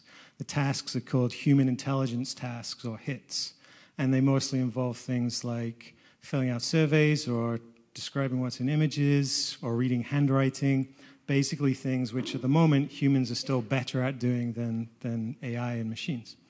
And so this is a big kind of online community, and Amazon describe it as artificial intelligence. So when you're hiring these workers, you might upload a receipt and you get back something which transcribes it, but you never have contact with a human being. It appears like it's happening algorithmically, but you're actually talking to a human being. So here we've got humans pretending to be machines, behaving like machines. So in my project, General Intellect, which I just want to kind of throw into this mix, it took place, it was installed in a condemned school just in South Lake Union near Amazon's campus. It's about to be demolished. I believe it's demolished now. It's probably, apartments for Amazon workers or something. And what I did is I created a human intelligence task, a HIT, which asked workers to upload 1-minute videos every hour of the day between 9 and 5. And these videos could be anything they want. So rather than doing something that was very prescriptive, rather than doing something that made them very sort of invisible, here was an opportunity for workers to do something which was human, creative, expressive. And, it was a controversial thing to do. On some level, it considered exploitative of the workers to hire them and participate in that system.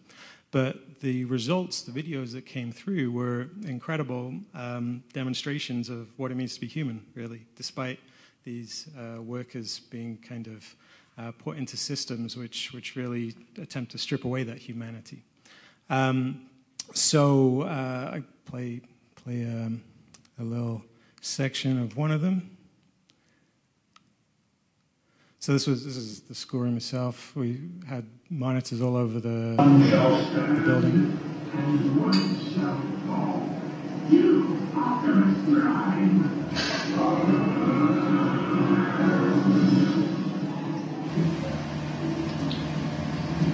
Hello. It's between 9 and 10 a.m. Try not to be too frightened. I'm in bed. I just woke up. I haven't combed my hair or anything. I'm really tired. I don't work outside the house at the moment.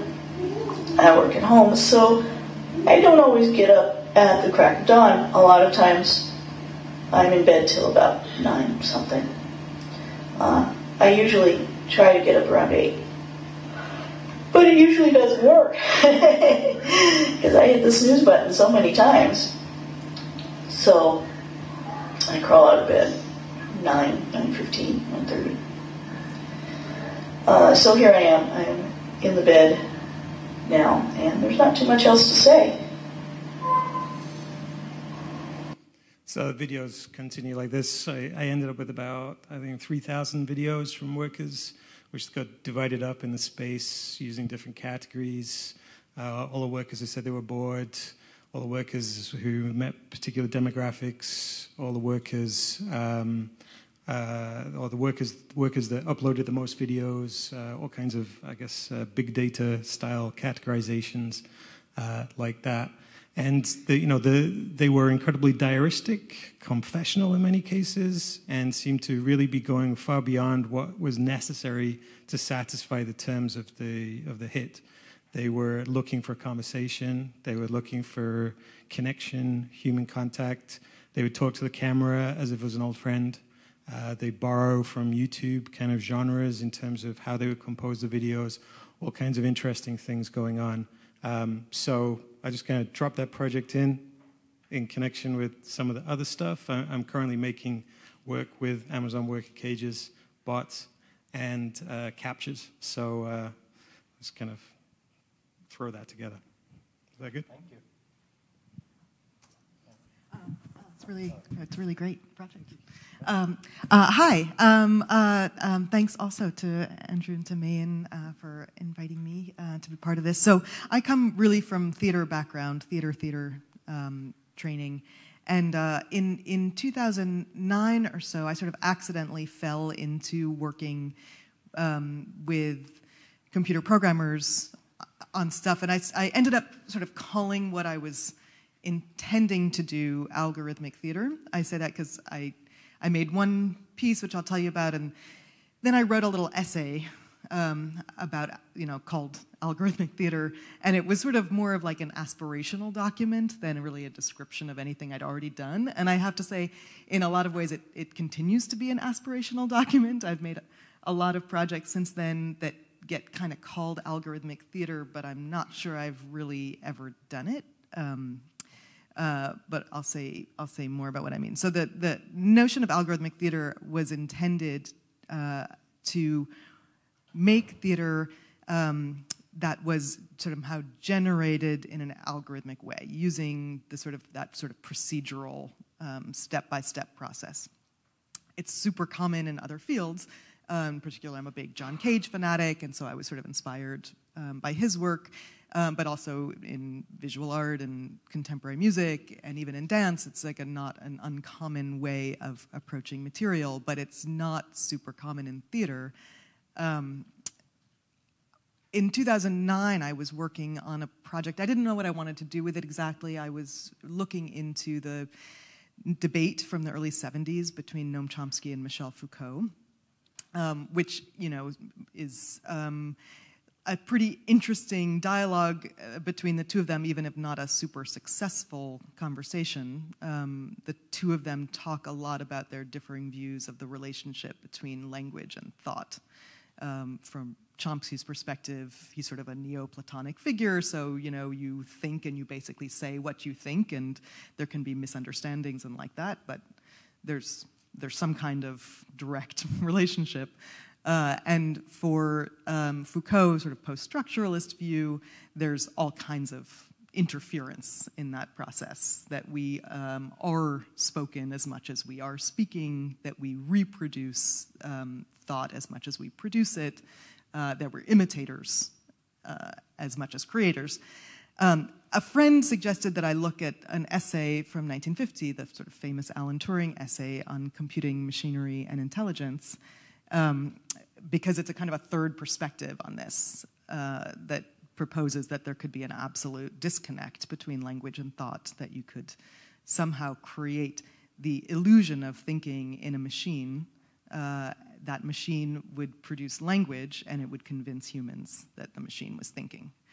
So when I read this as a kind of proposal of what AI might mean, I thought, oh, wow, it's theater. I mean, it's theater in a way pure. It's an illusion. It's about creating belief. It's about tricking an audience.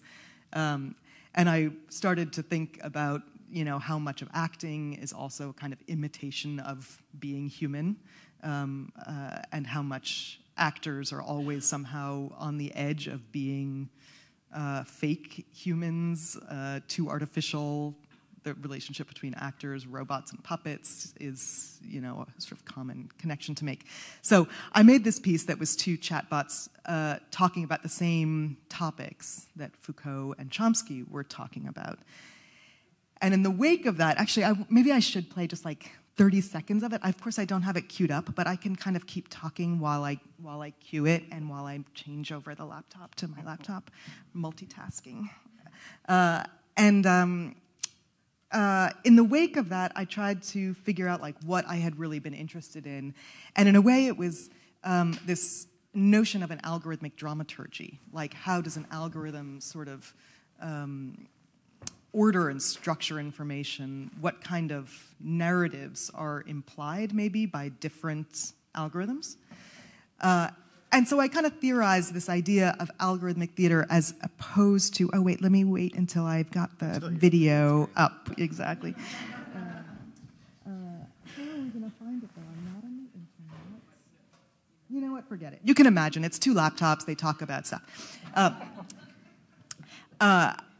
So in the wake of this, I started to think, sort of algorithmic theater as opposed to multimedia theater performance, which sort of uses video screens or other technology to create effects or to create decor, or that might include scenes on video along with live action scenes. And I wanted to really insist on this notion of a kind of procedural structuring of text, and in fact that the algorithms could perform live, that they are the part of the computer that's active, that acts. And there's this old, really old-fashioned theater saying that theater is action, right? And it's supposed to be how you get actors to not just pretend to be sad, but to be trying to do something and accomplish something. So I thought, well, if I could get, computers sort of performing, that would, produce some interesting possibilities both for an audience relationship to work, but also in terms of theater history, how theater has thought about the human, how theater has thought about language and the role of language on stage, what language is supposed to do when it's performed, and also some kind of old questions for performance about liveness and the body and how time passes in performance, the notion of ephemerality and the notion that performance is sort of always in a process of disappearance. And I thought, well, algorithmic theater, therefore, maybe is the opposite of that. It's somehow persistent, and it is somehow immortal, and the language is not communicating anything about an inner state of the performer, because there is no inner state of the performer. So it seemed to me sort of a productive, fertile field for development. I will show one little clip from a piece that I actually premiered here at On the Boards in 2013 called piece of work, which was my attempt to really do algorithmic theater the way I said I was going to. And it's an algorithmic Hamlet. So we used the text of Hamlet as a data set and used very simple algorithmic structures like Markov chains and some keyword search, I mean, like really super, super simple things to rewrite the text at every performance. And the text would be spoken by text-to-speech voices. And as the language was sort of going through the system, it would automatically control the lighting and the sound and the underscoring and the stage effects. So in a way, it's like a kind of literal Hamlet machine, like a sort of autonomous Hamlet creating thingamajiggy. So here's a little bit of the sort of our like Ophelia Mad scene.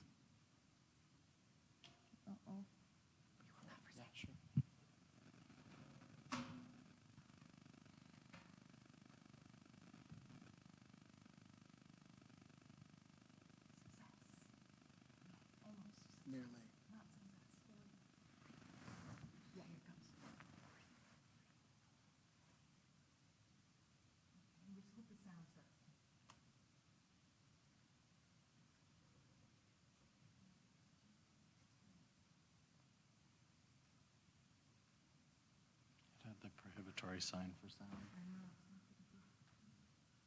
Is it plugged in?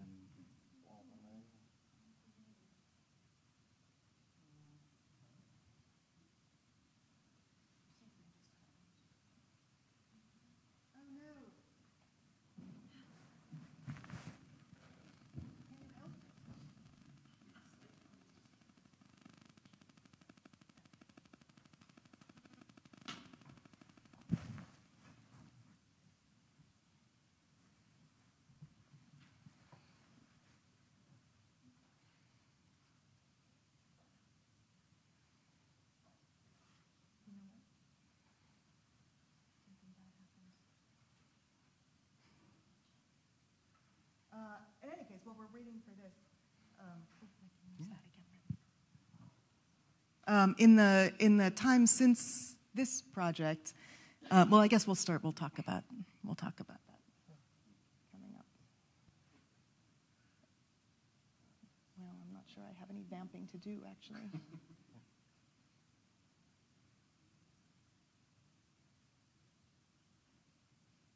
Vamp, vamp, vamp.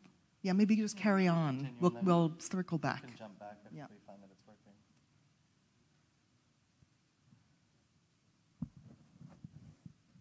Do you want me to pick it up from here?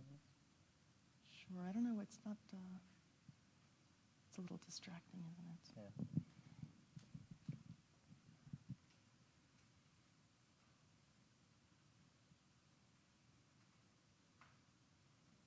No.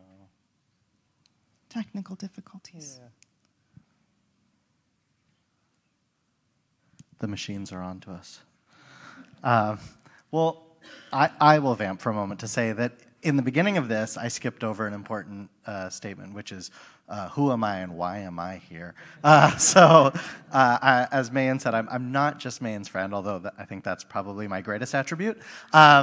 But I'm also the director of the Devised Theater Initiative at the Public, and what that means, the way I consider it, is that it's my charge to create research-based creative development opportunities for independent artists.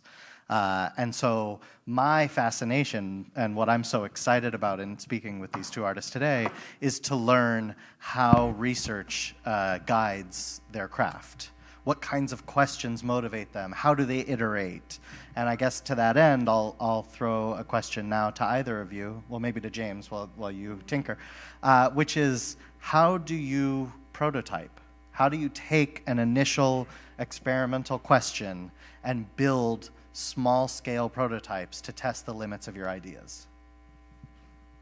I guess one thing that's maybe interesting about working with new media and AI and things like that nowadays, maybe compared to like 10 years ago, for instance, is the number of platforms, the ready-made platforms that are out there for us to do that with. And so the kind of workflow that maybe an artist or or a producer or whoever would kind of work through might be quite similar to that done by an engineer or a technologist. It's accessible. Like maybe 10 years ago, I might have had to write a computer vision algorithm from scratch or work with an engineer to make that happen. But now I can just buy it from Amazon, and as long as I have enough programming skills to be able to work with their existing platform, then I can make something using that, which tends to be really powerful and maybe more interestingly works with the systems, the same systems that the corporations are working with, that we're engaging with in society all the time. So I kind of like working through that kind of workflow increasingly. Yeah. Well, I'm so happy you brought that up, and this idea of using the instruments of perhaps the very subject of your criticism or of your critical inquiry. Yeah. Because last night I was speaking with Janani Balsubramanian, who you heard speak earlier, and who is an artist that I work with at the Public. And Janani, as I was sharing some of my thinking for today, they said, go back to Donna Haraway, go back to the Cyborg Manifesto. And so I went back last night, sitting in my hotel room, reading through it, and I highlighted something that really resonated for, in my mind, both of your projects, which is, she says, the main trouble with cyborgs, the sort of human technology configurations, which in some ways is a really liberating figure, of course, is that they're the illegitimate offspring of militarism and patriarchal capitalism, not to mention state socialism. So on one level, there's this problem of like, if I start to make these cyborgian creations, it is by design a product of the very thing that I'm trying to interrogate, if not indict. But then there's hope. She says, but illegitimate offspring are often exceedingly unfaithful to their origins. Their fathers, after all, are inessential. And for a moment I went, ow. But then I thought, no, she's right. So I love this idea that both of you are creating works. Well, I won't say both of you. I think that you're working with some commercial grade, consumer grade technologies. And so to look at technology culture by using the tools of technology culture is creating this illegitimate offspring that is radical by its very nature. So I just love that. Do you want to share some thoughts about how you iterate, how you prototype, or anything I said, or do you want to say anything? It's tough, actually, because working in theater, you don't have a chance really to test things out too much before you're kind of committed to doing them. Yeah. So my sense is like every project I've done, there's always this really terrifying moment when I've like had an idea, I've conferred with some computer scientists about certain kinds of feasibility, and then I've like gone forth and promised a show, that's going to premiere on a certain day. But I don't know whether the idea is going to be interesting or not. I don't know how it's going to develop, and assurances of feasibility aside, there's always this thing about like, is it even going to kind of work? Even though I work, always with pretty simple tools. There's always like a moment of panic towards the beginning of projects. Oh yeah, even just playing a video on a laptop is like almost impossible sometimes. Yeah. So we do a lot of like debugging and a lot of testing, and a lot of the rehearsal process doesn't, or I guess it looks exactly like a regular rehearsal process. If like in regular rehearsals, like no one ever spoke to each other and everyone was like, like just kind of like doing their own work, and then for half an hour at the end of the day, we're like, okay, do you want to try to hook it up? But by that time we're so far, we're so like deep in the process that there's a little bit of like we're gonna make something happen, and I'm always very jealous of people working in sort of visual art field that somehow it seems like the workflow, so you often like know what you've got before you go around selling it to people. Sometimes, I think a lot of large-scale installations of public artworks become quite theatrical in the same respect, and I guess I'd also be curious to follow that up with the question of, does it matter if it works, or if it works exactly the way it's supposed to work? I mean, you mentioned like with theater as having this kind of interesting issue of fakeness and pretend. I wonder, for myself, and also having seen a piece of work on the boards a few years ago, what are the signs that this thing does what it's supposed to be doing, and how do we kind of author those things in order to give it a performance of authenticity, a performance of like the algorithm actually working, or something which shares a platform with the thing that this references, Yeah, it's interesting that when I was starting this kind of stuff, I was getting a lot of people were like, well, it doesn't really matter. Like, you should just script it and just pretend that it's the algorithm actually generating the text, Then you can like be sure it'll be funny and stuff. And but I decided that there would have to be some level of like trust or something, or some level of me doing what I said I was doing. In order for the thing to be interesting, and the notion of the actual Mechanical Turk, like where the name comes from, right, is like from a chess. It was supposed to be an automated chess game, and it was amazing people at the county fairs that this automated chess player could actually win games, but there was really a guy in there moving the arms around. So it's like the first example of like the fake robot. Yeah, exactly. So I always felt like it would be really just too much of a pity for me to do that. It's a good plan B at least. Yeah, right.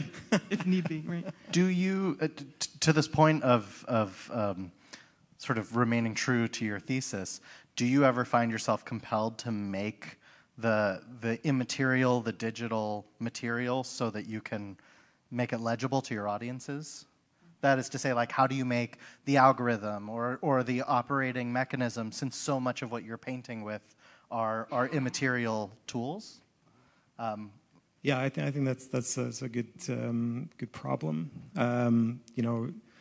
I think about someone like Simon Denny, for instance, making installations that deal with things like the blockchain, and feeling like the work has to include components which actually explain what the blockchain is before you can actually appreciate the work that he's done. And so he kind of turns that round into a kind of didactic work of some sort. Yeah. So I think there is that. But at the same time, I think fundamentally it's got to be a good experience. I mean, under the hood, we could nerd out and say, this thing's amazing. You have no idea what's going on here. But if the experience doesn't actually connect, and often that has to be an emotional connection. And that's where I think, working with the Mechanical Turk workers, for instance, directly, and making them visible and having that emotional connection come through, which it really did, was a good way to access problems and questions about AI and its relationship to people. So finding a system where you can explore that through the experience rather than necessarily through the technology, I think, is the way to go usually. Annie, how about you? There's always a huge temptation to be didactic, and I don't like to do it actually, because it for me, like the possibility of the emotional connection, like, I hope is increased when you're not asking the audience to think too much about the construction. Like, one of the reasons why I like to work with really dumb algorithms is because I have a dream that the audience will start to understand how the thing works just by watching the show unfold, or at least develop a fantasy of how it works, and that would be kind of possibly sort of empowering and demystifying in some way about technology that, for most of us, still makes us a little nervous, and also would create like a nice back and forth for the audience, like that they're moving in between, following along like the content and the sort of character level, or like the story level, to the extent there is story, and how it gets put together, and that shift in how the audience is thinking would be like a source of pleasure, So I've tried to be like one of those, cool artists who just like presents the thing, but then anyone who has questions about it, I'll stay afterwards, and explain it all. Yeah, I mean, working with platforms also suggests these are things that people use themselves all the time. Yeah. So I think that helps as well. If you identify technology that's not like over the horizon completely, but something that has currency. And then I think there's some expectation for your audience to understand what computer vision or face recognition might be, for instance, and what politics and meanings go alongside that, you know. Well, and it sounds to me almost like by using these readily available technologies, or by using a dumb algorithm or a simple algorithm, you're allowing for the humanity, or even just hearing you speak, Annie, it sounded like, God, could I watch the piece and start to see it as a character? Could I start to try and understand it on a human emotional level?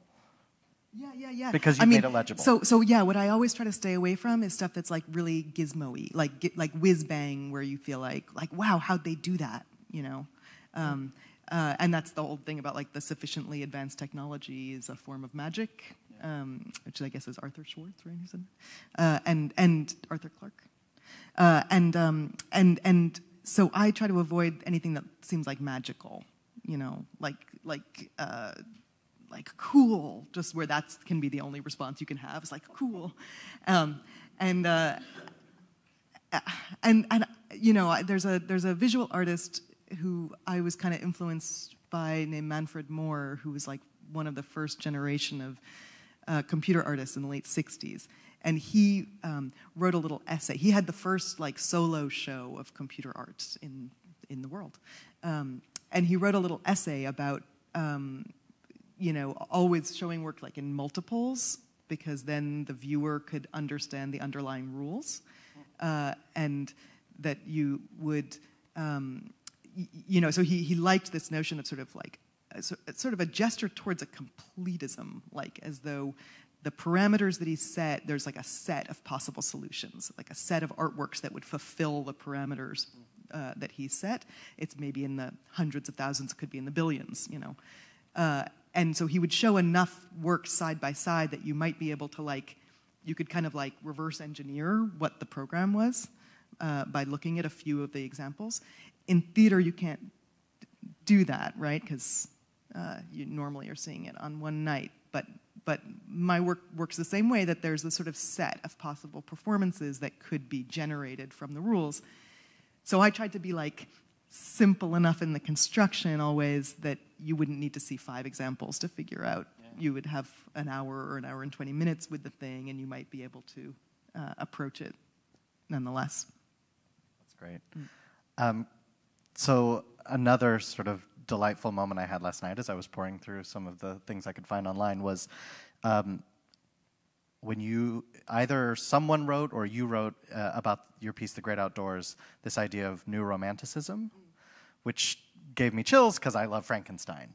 And I thought, what a great way to look at our relationship to technology, to it as a sort of metaphysical dread and delight all at once. And then like I happened to turn the page, and I was on a computer, so I didn't do this. And James, I came to your turn of phrase, which is something to do with domesticating surveillance, right? Do I have that right? Sounds like something I might say. Yeah, sure. But the idea of trying to not just tame, but domesticate the supernatural force that is contemporary technology got me really excited about the shared space that you occupy in your creativity. So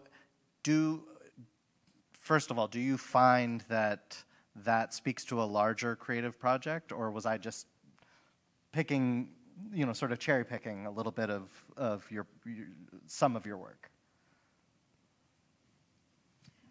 Well, I mean, The Great Outdoors is really kind of explicitly about the digital sublime.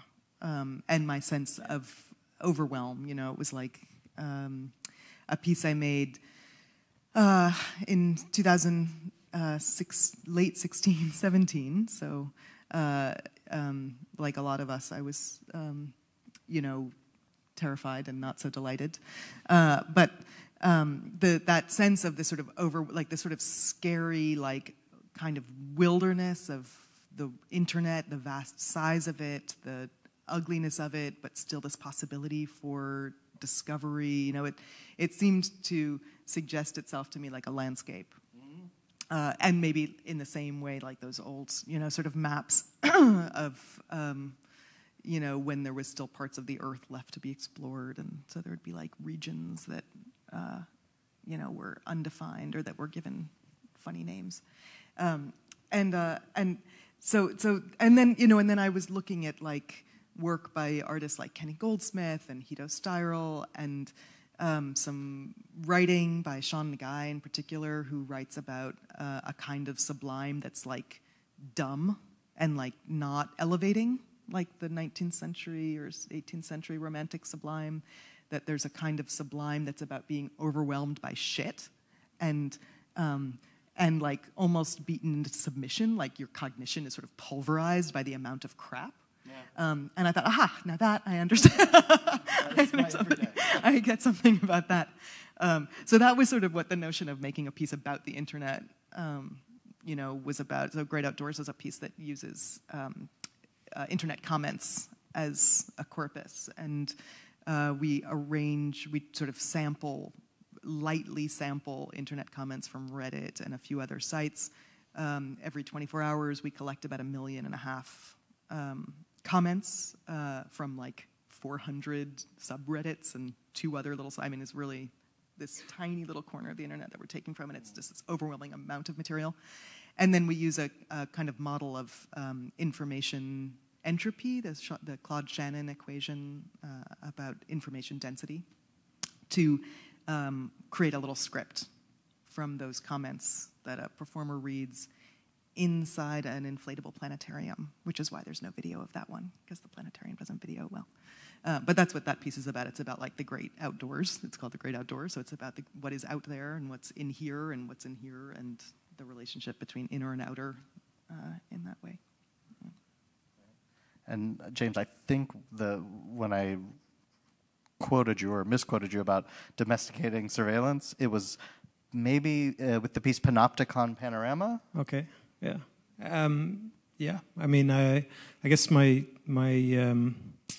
attitude towards surveillance over the last few years in the works I've made a number of works that I guess involve computer vision and facial profiling and that kind of thing.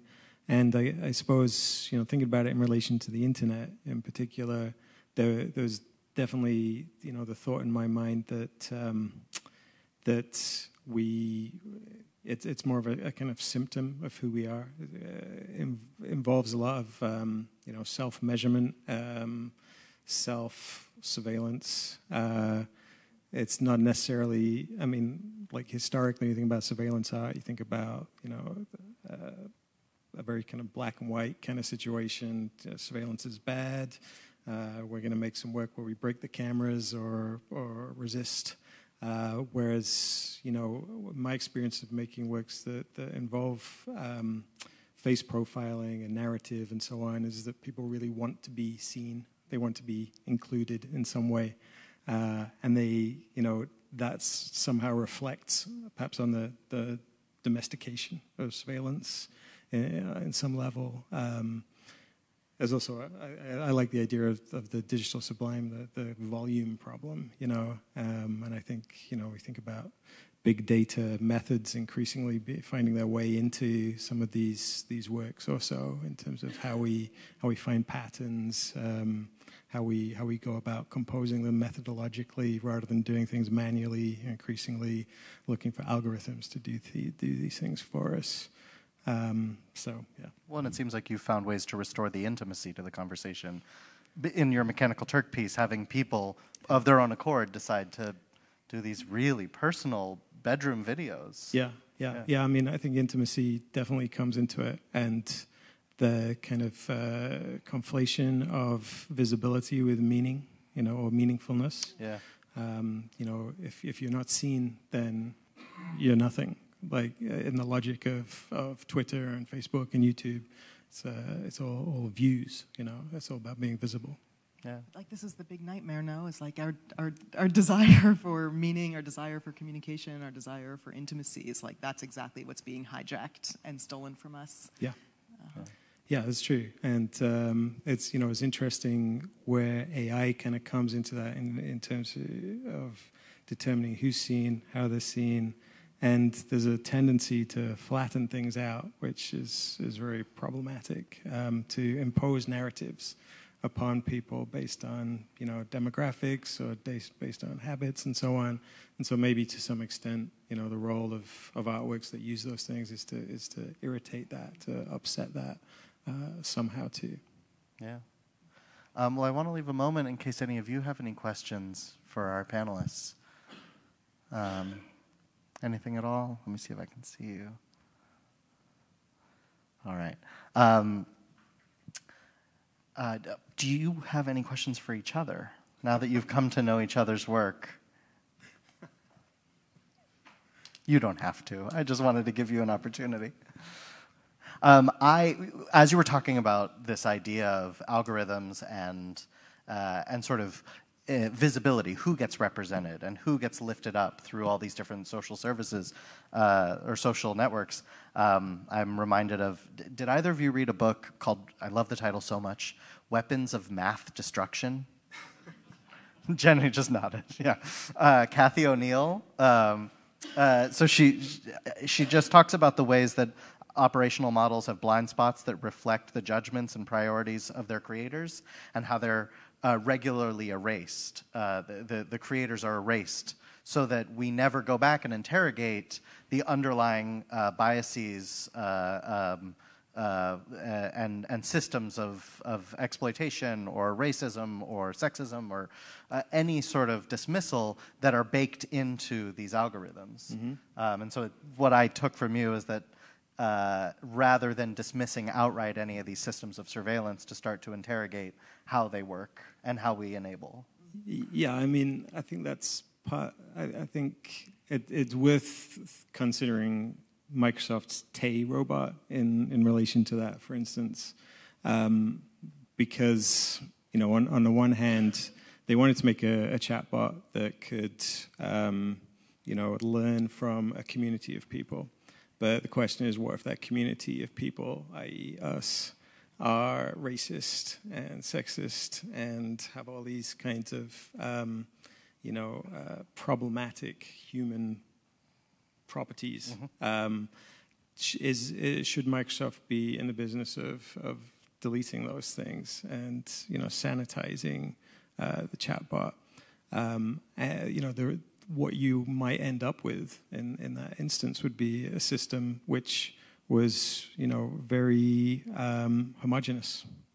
And, you know, in terms of the relationship between the human and AI, or human and machine, these things, I'm not saying, you know, racism is the important thing that defines human beings, but things which maybe aren't intuitive to a machine are things that we want to try and find a balance and preserve. Mm-hmm. You know, I think Chantal Mouffe said, you know, a healthy democracy is an unruly one. It's not where everybody agrees with each other. It's not one of consensus. And so you don't want an AI system where everybody is in consensus, where everybody's agreeing with each other. You want that healthy conversation to exist somehow. Yeah. And so the question is, how do you allow technology to let that through, let the human through, you know? Yeah. Yeah. Well, I mean, I was just thinking as you were speaking, you know, that in some ways it's so much worse than bias, right? Because it's the notion of big data is that the patterns are emergent, right? They're not controlled by anyone. They're not edited. They're revealing truths as opposed to producing truths, as though there's some truth about, you know, people and demographics that's sort of already out there waiting to be discovered in the numbers. And as Kathy O'Neill and Sophia Noble and Antoinette Rouvois and many others have written, like, there's always a production because the way that, you know, data analysis works is that there's a lot of preparation of data. Yeah. There's a lot of human judgment and labor that goes into to organizing the systems that then will seem to sort of produce these objective patterns. And we're so much we're so increasingly at the mercy of those systems and their judgments. but there's almost no way to sort of trace back to the decisions how the decisions were first made that produced those results, you know. And it's not only that like we can't, it's like the you know, CTOs of Google can't either, because the systems are so complex, and the sort of categories of analysis are also automated, so they're not fixed, static things that you can go back and say, oh, those categories were a little off and we better adjust them. You know, the categories are being invented also by the algorithmic systems. So there's sort of this dynamic, ever-changing world that we have almost no access to, and that's we're giving increasing power to determine all kinds of things. So yeah, in some ways, like the chatbot that says like I hate feminists is like the least of the problem. Yeah. You know? So on that terrifying note, I would love it if you would all join me in thanking these wonderful artists for taking the time here today. Thank you both. Thank you. Miss Meiyin Wang, my dear friend. Thank you, the director of the Devised Theater Initiative at the Public Theater. Thank you, Andrew, and thank you again to Annie and James. We'll have you settle back into your seats. I'm going to invite Dafina McMillan and Susie Lee back to the stage as we sort of set up. Talk amongst yourselves.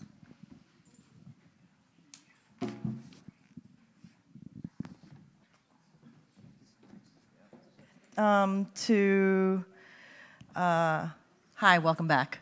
It's nice to have you here. So I have here Dafina McMillan and Susie Lee, and I wanted to just start off with asking y'all to start off a question about the word that I've been sort of thinking about is sort of like multi-directional and multi-dimensional, and I think that both of you have had such rich and multi-directional career paths in a way, right? And I would love for each of you to just take, 5 minutes, however long you need to talk about your career and even personal path to here, and the pivot points in which you sort of like what I view as pivots in what you've been doing in terms of your career, and the sort of questions you were asking yourself at that point when you were making a particular pivot. So maybe we start off with you. How's everybody doing? Oh, good. I'm Dafina. It's lovely to be here in Seattle. I just moved to Albuquerque about 1.5 years ago, which was a pivot point. And so I love being in the desert, and also it's just wonderful to see so much greenery, lushness in life. My journey in 5 minutes or less. I'm originally from Houston. My background has been primarily in arts management. I was a theater drama club geek growing up. I love theater, dance, choir, and I realized early on that I wasn't very good. And so I feel like I've been on this pathway since undergrad to figure out how can I support artists, how can I raise visibility for amazing work, amplify work without actually having to be on stage. So my first stint in New York City, I was doing a lot of corporate communications work, working at a large global PR agency, working with financial services clients. And again, I'm from Texas, and I moved to New York so I could be closer to theater and Broadway, and I fell in love with all of that. So on the side, and while I was, pitching PR stuff for, MetLife and ING and annuities, I was working with my friends who had off-Broadway gigs, or a friend of mine who started a comedy company. I was always finding a way to sort of be involved in the work. And I hit a point where I said, this is not why you came to New York, and how do you really immerse yourself in arts more full-time? And so that led me on a journey to work part-time at this PR agency and also working at the Brooklyn Center for the Performing Arts doing marketing, and realized that wasn't sustainable because while I was at this amazing job trying to support with brochures and doing all this work, my clients were still calling me like, hey, what's up? So That led me to DC, another pivot point. I was accepted into an international arts management program at the Kennedy Center, and I think that was my most significant pivot. It was the first time I was able to really work full-time in the arts, and to see an organization like the Kennedy Center and all the resources I was like just in my own little playground. It was amazing. And one of the things that happened there was I was company manager for a series of August Wilson plays that we produced. We produced all 10 of his plays and brought in about 60 artists from all over the country to do all 10 in rep. And I was the lowly company manager, like booking flights. But that's where I met an amazing director and founder of Penumbra Theater Company in the Twin Cities. And I remember a call with Lou Bellamy where it was like January and I was booking his flight, of course, because that's what a good company manager does. And he was like, it's like 70 degrees in Minnesota right now. And I was like, what the hell is this guy talking about? It's not. And it's cold. But I leaned into a position that was created there.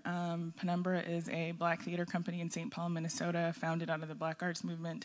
And that juxtaposition for me is important to note because I left the Kennedy Center with a plethora of resources and then went to Penumbra, where August Wilson actually wrote his first play. He was a poet before then, based in a community center, really about doing work for African Americans. And realized from that experience, it was cold. Again, I'm from Texas. Come back to stay with me. I stayed 2 winters, but for me that experience was really eye-opening because I saw amazing work being created without the resources needed to do the work. So that's the thread. I'll speed this up. I went back to New York and started working for Theater Communications Group, TCG, which is the national service organization for nonprofit theater, and wore many hats, including director of communications, running all of our internal, external relations work, convening, producing all of our conferences. We had 1,000 people at a city every year doing conferences, and then leaned into our equity and inclusion work. The American theater field is really, and still is, I'm sort of feeling like I'm out of it, so I'm talking in past tense, but really eager to say how are we more inclusive? How can we make our work more diverse, and not just the work, but our board, our staff.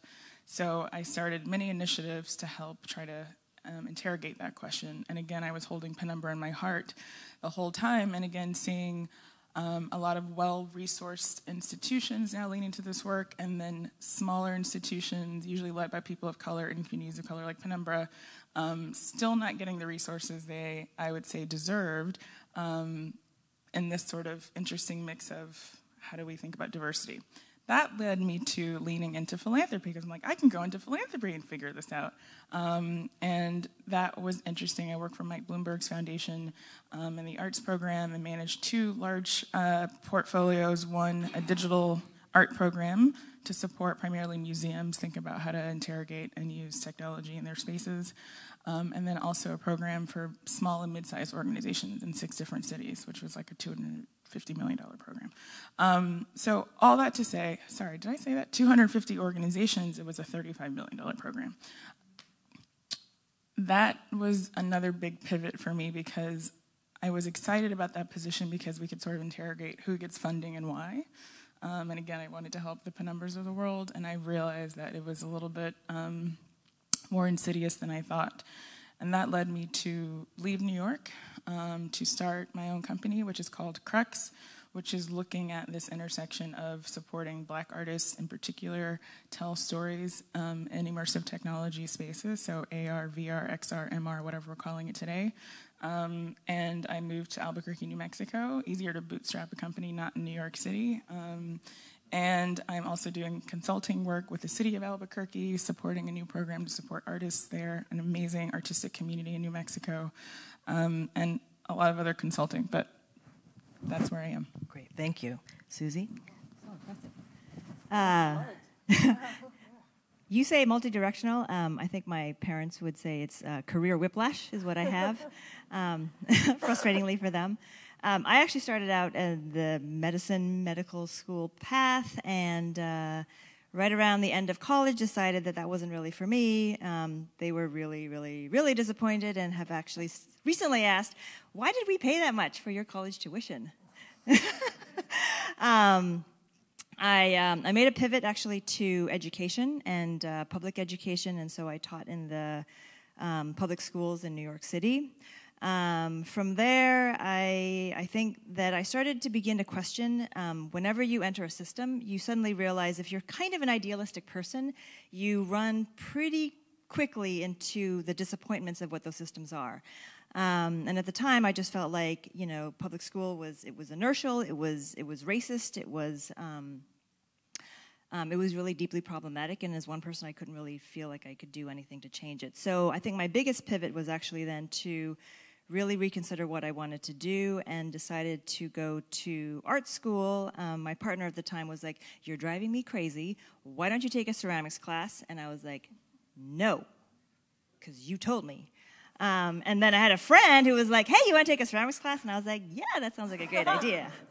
So I think from that, you know, what I look back on it and realize is when you work with clay, it's like the first time I think that I felt like this was something that was fresh and untouched, and suddenly the thing that I was thinking about or wanting to make, I could make it, and it was really up to me. And so I think from that seed, it felt like what I really wanted to do was always kind of will things into existence that I felt like needed to happen. And it doesn't happen all the time, right? I mean, the first box that I made out of clay was awful and not at all what the thing that I wanted to make, but you realize, like, you can get to that point. So I think that's kind of one trajectory is how I got into kind of the art making space. And then from there, I realized, you know, to be an artist and to be kind of an acknowledged artist, you were supposed to like go into the gallery scene, and you were supposed to, you know, go to these art fairs. And I did that, and then realized I really was disillusioned by the inequity in that system, and also just the really gross socioeconomics of the 1% of the 1%. And so when I started to ask myself, well, who was I making art for? It certainly wasn't for that person buying the work. And so that kind of system to me was problematic, and I thought about how could I make work that still had an impact but subverted that kind of system. And so I was single at the time, and but I was like, how do you meet people when you're not sleeping with them in grad school? I don't understand.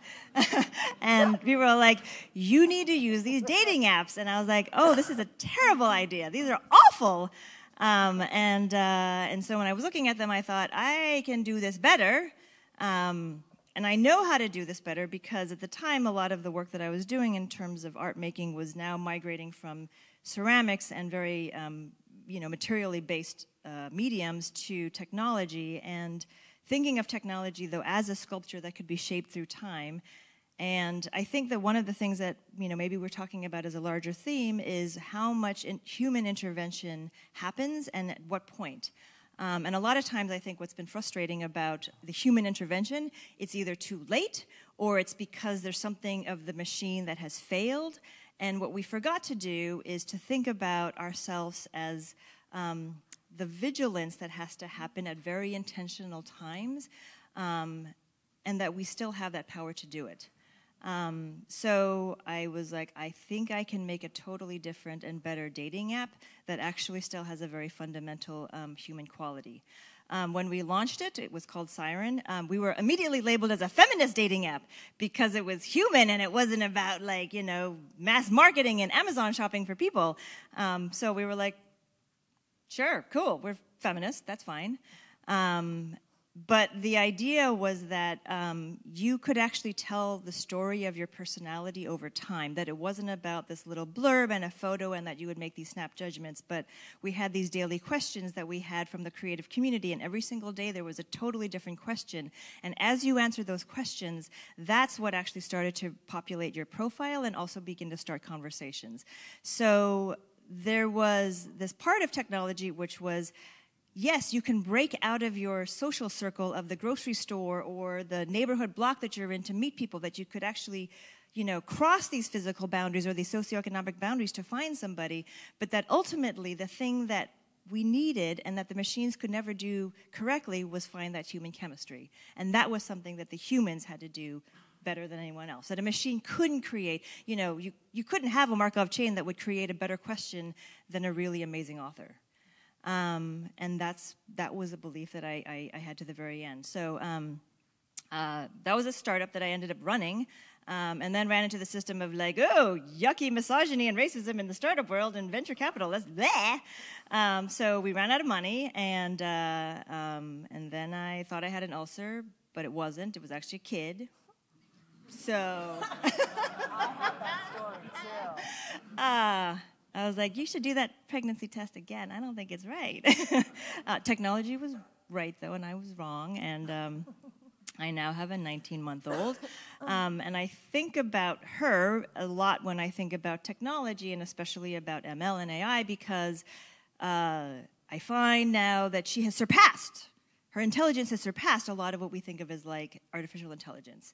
And so I think, I'm not sure AI is actually the best phrase to use for the things that computers and systems can do right now. I think it's like, there's things that they can do. I'm not sure I would call it intelligence, because the things that she can do right now far surpasses what they can do, and she's only going to get better at it. And I had PTSD over like the startup world, but then one of our investors, who actually worked at Microsoft and had founded Cortana and was really interested in machine learning in terms of how to amplify storytelling.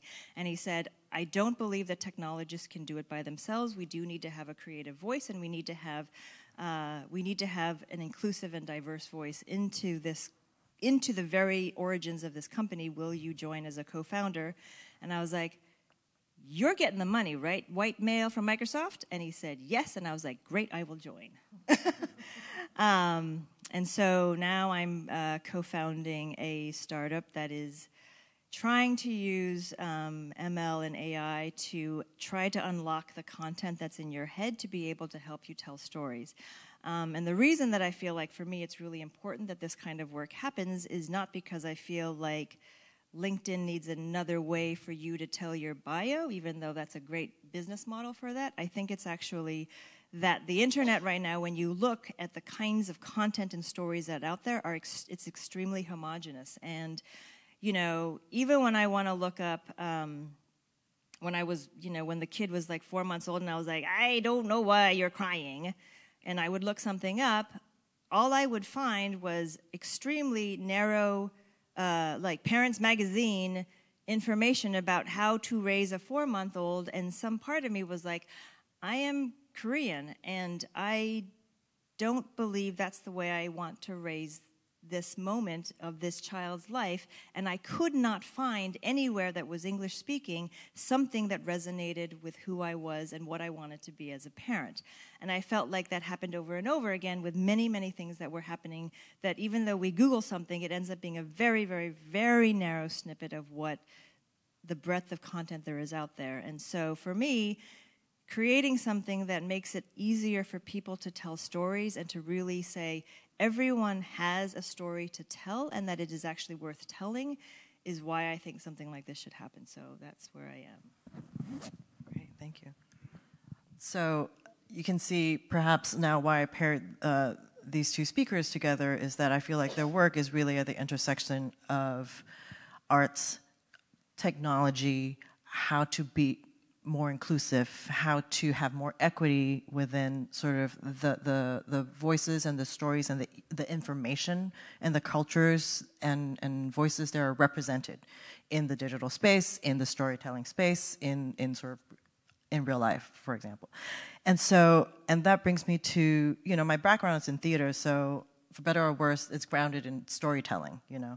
I spend a lot of my career trying to fight that. Is really, I'm like, it's more about form, you know, it's like the form actually can be the content itself, for example. Like those were the things that I was asking. So I was wondering, you know, there's so much things that are out there about how to tell stories.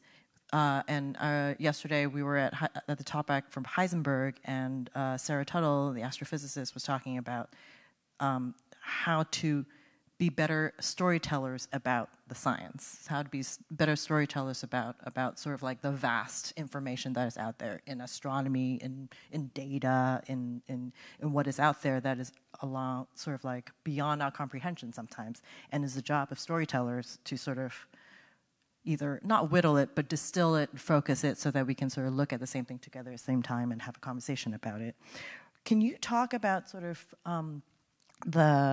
where you situate yourself in sort of like the role of storytelling and narrative in the world, whether you're creating frameworks in which people can tell stories and what you're doing with that, and especially with Crux, or for the app that you're talking about in that storytelling app, like just a little bit where you situate yourself in sort of this concept of storytelling and narrative. Because what, the title of it really is sort of like, how do we determine the future of the stories we tell ourselves as a people, as of humanity, for example. So,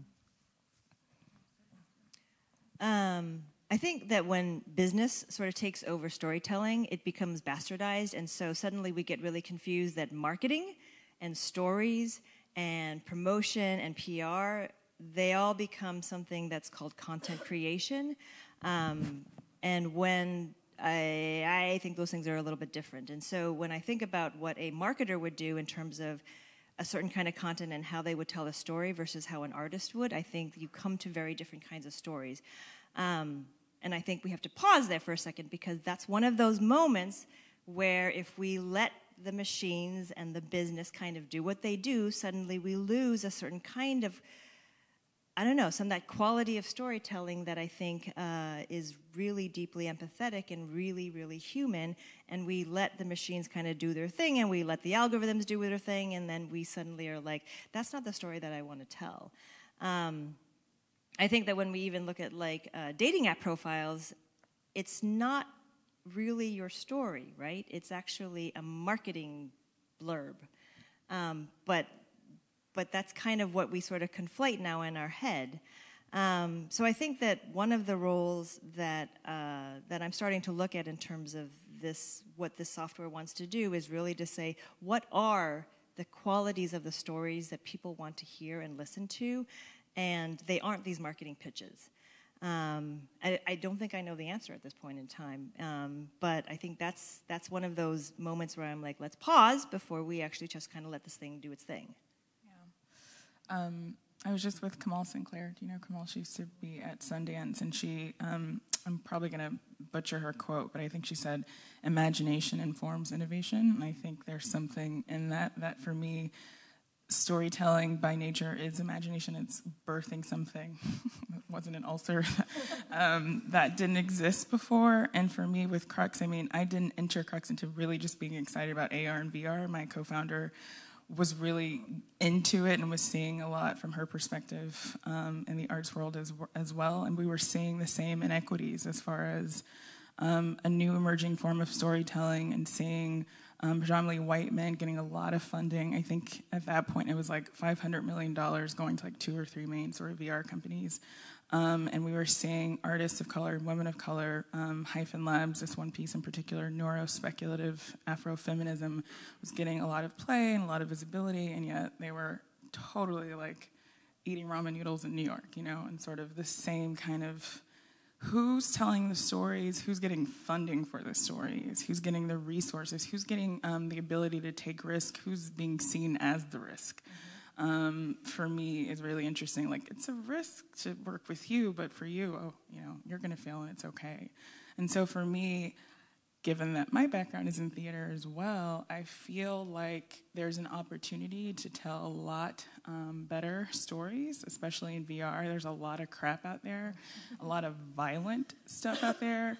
Porn, there's just shoot 'em up games, and I'm like, oh my God, like, we have the opportunity to dream and work with, I think, multidisciplinary artists. Like, that's the opportunity for me. It's really being led out of the film world, because that's where a lot of the equipment is, et cetera. But I'm really excited about building Crux, because we're, one, looking to sort of white label a distribution platform and market content, quality content by Black creators. But the other piece is, over the past years, we've had over like 200 conversations with folks, and a lot of the artists that we know were saying, we really want to play in this medium and tell stories, and it sounds really awesome, but we don't know where to start, or we don't have the resources to do it.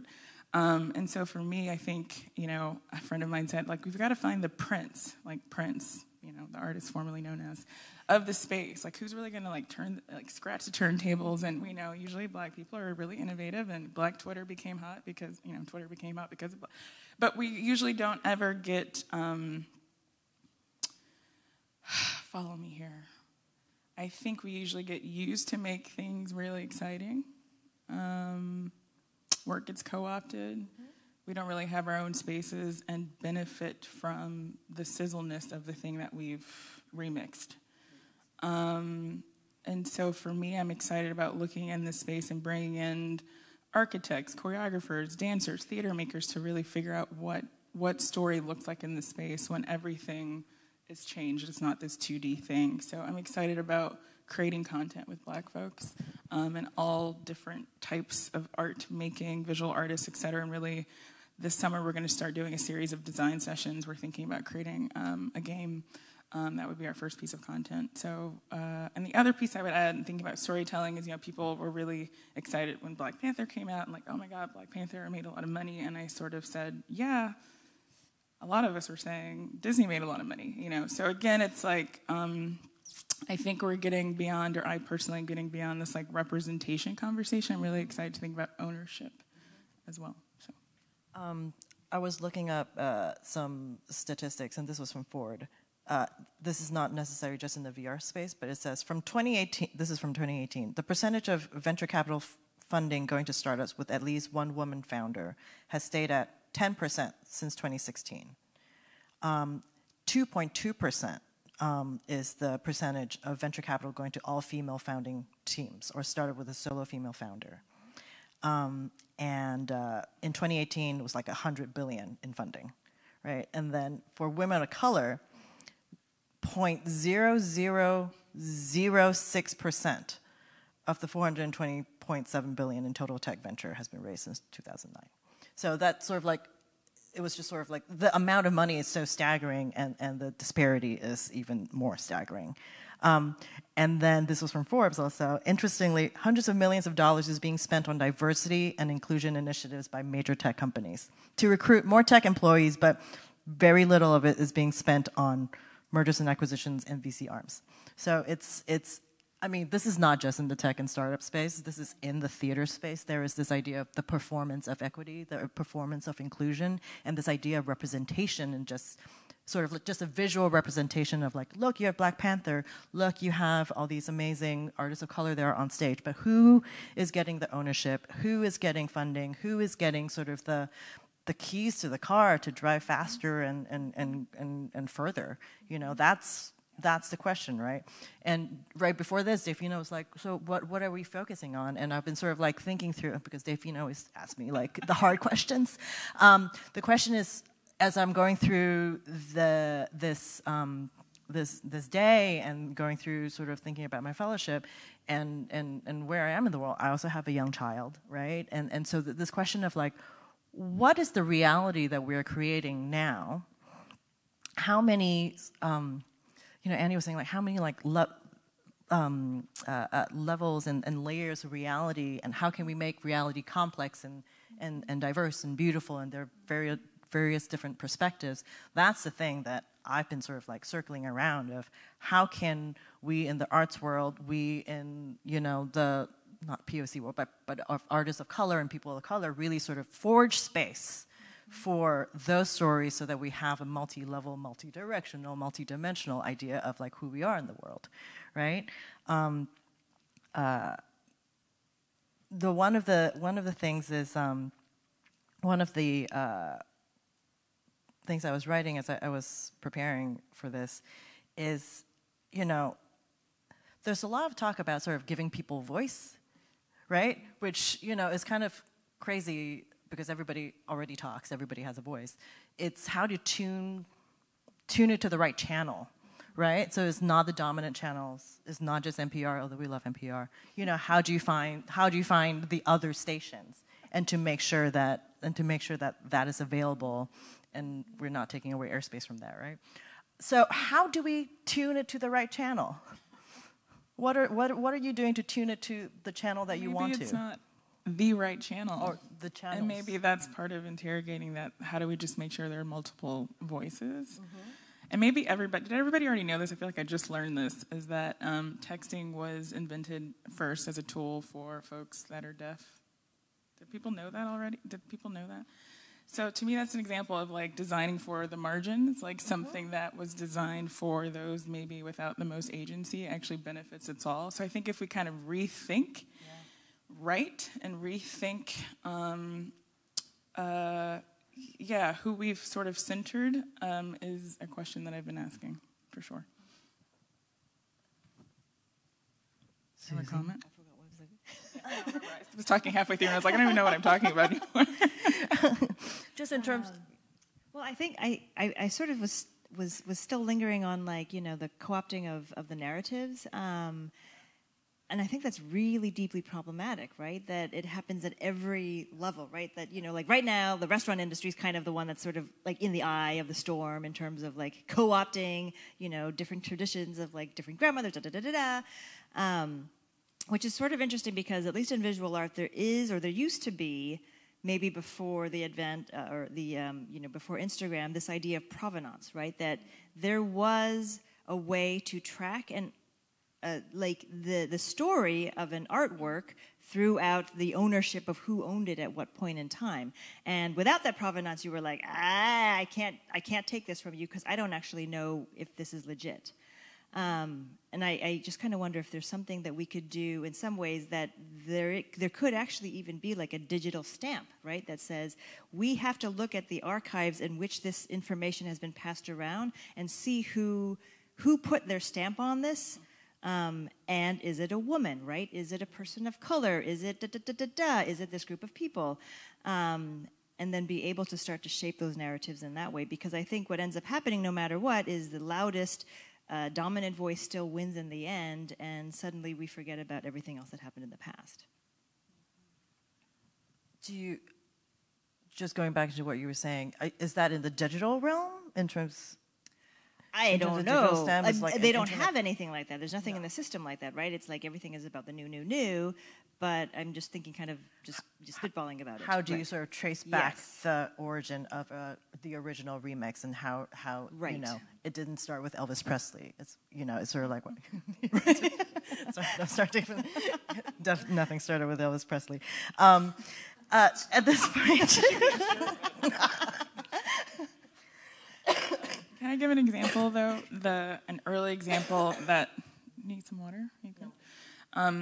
An early example that really inspired us with Crux to think about revenue opportunity, and we're also in the process of forming a cooperative, which I can talk about more if we want to, going back to ownership and sort of democratizing power and voting and all of that. And sort of centering narratives, and being in New Mexico, I'm doing a lot of learning and listening, thinking and trying to figure out how I can be an ally. I don't always love that word, with Native Indigenous folks, especially there's in Albuquerque. It's the largest population of Native Americans than any other city. It's like 10%, which is huge. But in thinking about centering voices, a project we learned about early on was a project developed by the Cook Inlet Tribal Council in Alaska, which represents Native Alaskan tribes in the southern, south-central part of Alaska. And one year, the council had a surplus, so they decided to use that money to actually create a game. It's a beautiful game. You should pull out your phone and download it now. It's called Never Alone. And the impulse was to create a story about one tribe in particular. The first year it came out, it was, rated like #1 in the App Store, being spotlight everywhere. And the first year, I believe it made $17 million, this game. And so they used that money to then get a stake in the gaming company, and also to use that surplus back to the tribe, and so using it for like universal basic income and education. And so year over year now we've got an equity stake in the gaming company. That money's coming.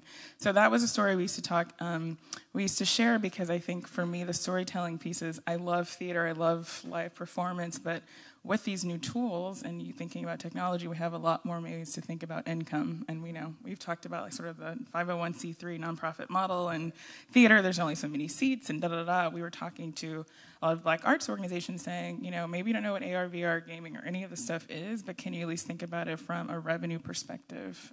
We are storytellers.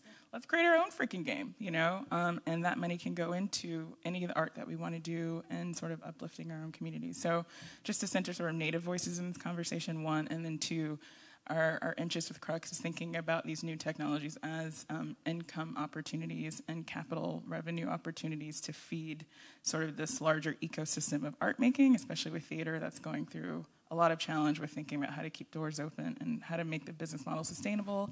That's even more problematic for institutions of color that haven't had those resources. So again, connecting my dots, how do these new technologies really support the ecosystem of art making? Right, because in our Skype conversation, we were talking about why are we still using the old tools when we're in such a completely different sort of world in terms of technology and media and connection and storytelling, and that's sort of because theater, it's so rooted in these institutions and bias and all of those things that it feels like what Crux is really poised to do is to really put a stake down, in terms of that world. I mean, when I first moved west, I was a advisor panelist for the Sundance New Frontiers residency, and it was a place for the XR, VR, AR space. This was 3 years ago, so it's things have moved really fast. And I remember coming in, and there were a lot of film people who were the experts in VR. They had the equipment, they knew what film was, but literally they were going, yeah, we need to figure out how to put people in 3D space. And I was like, I'm in theater. We are in 3D space, right? So this idea, and it was funny, and my sort of real impulse right then was, oh, theater people need to get in on this. Theater people have the expertise, we have the history, we have the expertise, we have the tools, we have the storytelling thing to really impact it at the point. Like, how do we take a pause and really be vigilant and not let it be about the porn and the violence and the whatnot, and really create these, and really be part of these amazing tools that could tell new stories and determine the future and the path of what could be, right? Thinking about what could be. Do you want to talk about Thingiverse? Straight, totally on the opposite. Straight end. opposite. But I think, but this is, going back to this idea of like the reality and creating our own reality and creating our own future. Oh, okay. Yes. Right. So the other thing that I wanted to do was when I had this kid, I was like, I didn't want to have a kid. I have a kid now. And so one of the stories that people tell about being a mother or being an artist mother, and how do you balance your creative life with your domestic life, and and there's all these problematic words about things, and it just really just chafed me, right? Like I feel like part of the reason that we need more stories is because you look at all the stories out there and you're like, that's not me, that's not me, that's not me, right? Like, and so you need to find more stories. So I knew that in order to figure out how to do this, I needed to actually bring this small human into the forefront of what I was doing, and not just go, I am an artist here, and then when you're not looking, I'm also a mother, right? Like that felt really problematic as a statement or as a thesis. So for her first birthday, instead of doing like cupcakes and beer, I was like, let me take my theater and performance folks and actually ask them to create a performance specifically for this age group. And one of the founders, one of my other friends, had actually sort of done this in China, and so she was super excited about doing this here. Nothing like this had happened in Seattle, and it wasn't like children's theater, and it wasn't like Barney. This idea wasn't that you were supposed to educate or distract the child, but that there was something about the artistic experience that any age is entitled to have. And so there's kind of a side note, which is there's a United Nations Convention of Children's Rights, and like 97 countries signed it. The US was not one of them. So they're like, nah, children don't have any rights. Blah. So when we performed this as a thesis, we invited a bunch of parents with kids, and we just said, did this work? And the parents said over and over again, we can't believe that our 7-month-old or 9-month-old sat through a performance for like 30 minutes, you know, and it wasn't like staring at a screen, and it wasn't like they were, staring at a bright light.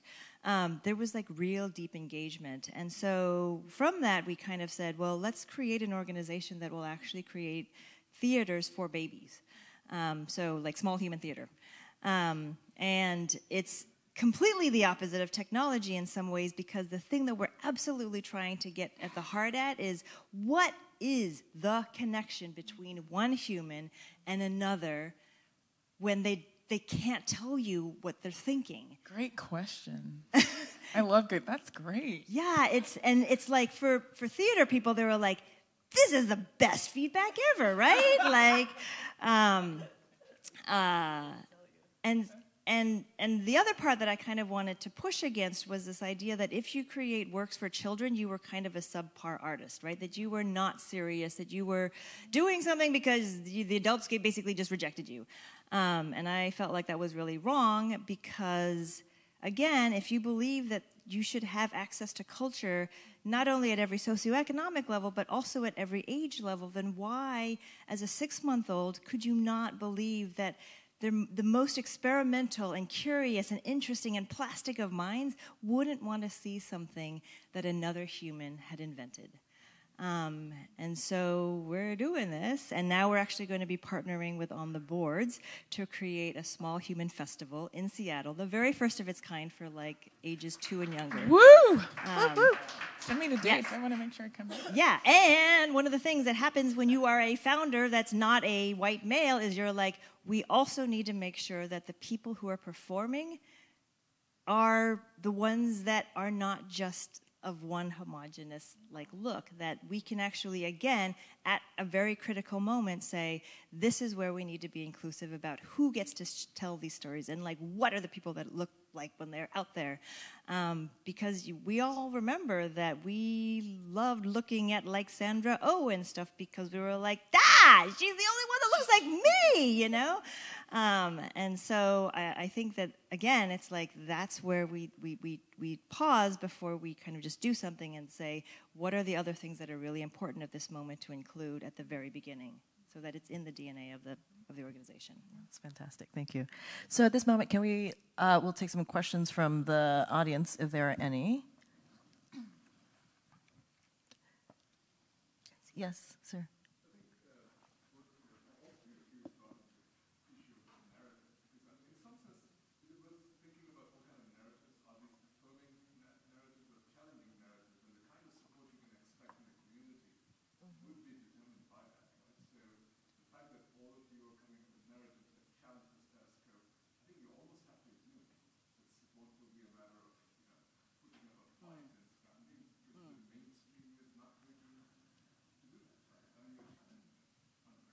But with a smile.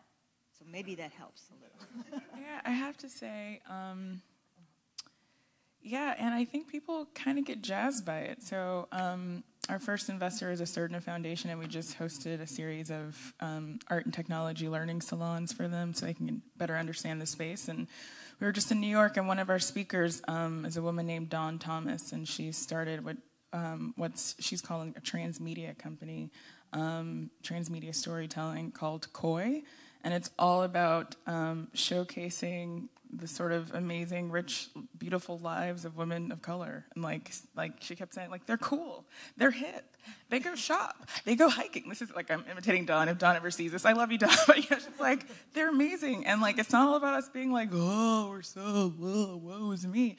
But like, her presentation was beautiful because she literally has created these multi-dimensional characters. Her background is in film, and she's also a coder, and she worked with Will Smith, and she has a really great story herself. But she talks about just how do we showcase these beautiful women living their lives. You get to follow them, you get to like go down to the cafe with them, you get to see where they are in New York, you get to see some AR experiences where they are, you get to, oh, you love her dress? Oh, you can buy this dress right now at H&M. Like, you want to go hiking? Oh, you want to actually like model, you want that furniture? So it's this interesting, you want to follow them on social media, they all have like, it's this amazing rich universe she's created of these women that's also involving like retail. So she's got a lot of corporations that are totally like, oh, women, like women of color, huge demographic, buying power is huge. I don't have the numbers right now off the top of my head, but I think there's also a sense of mainstream media realizes that these, again, people in the margin, people of color, actually are great for business. I mean, there's research to show that. And so I think for Dawn, if she were here, she would say there's an amazing opportunity, you know, and how do we live in a state of abundance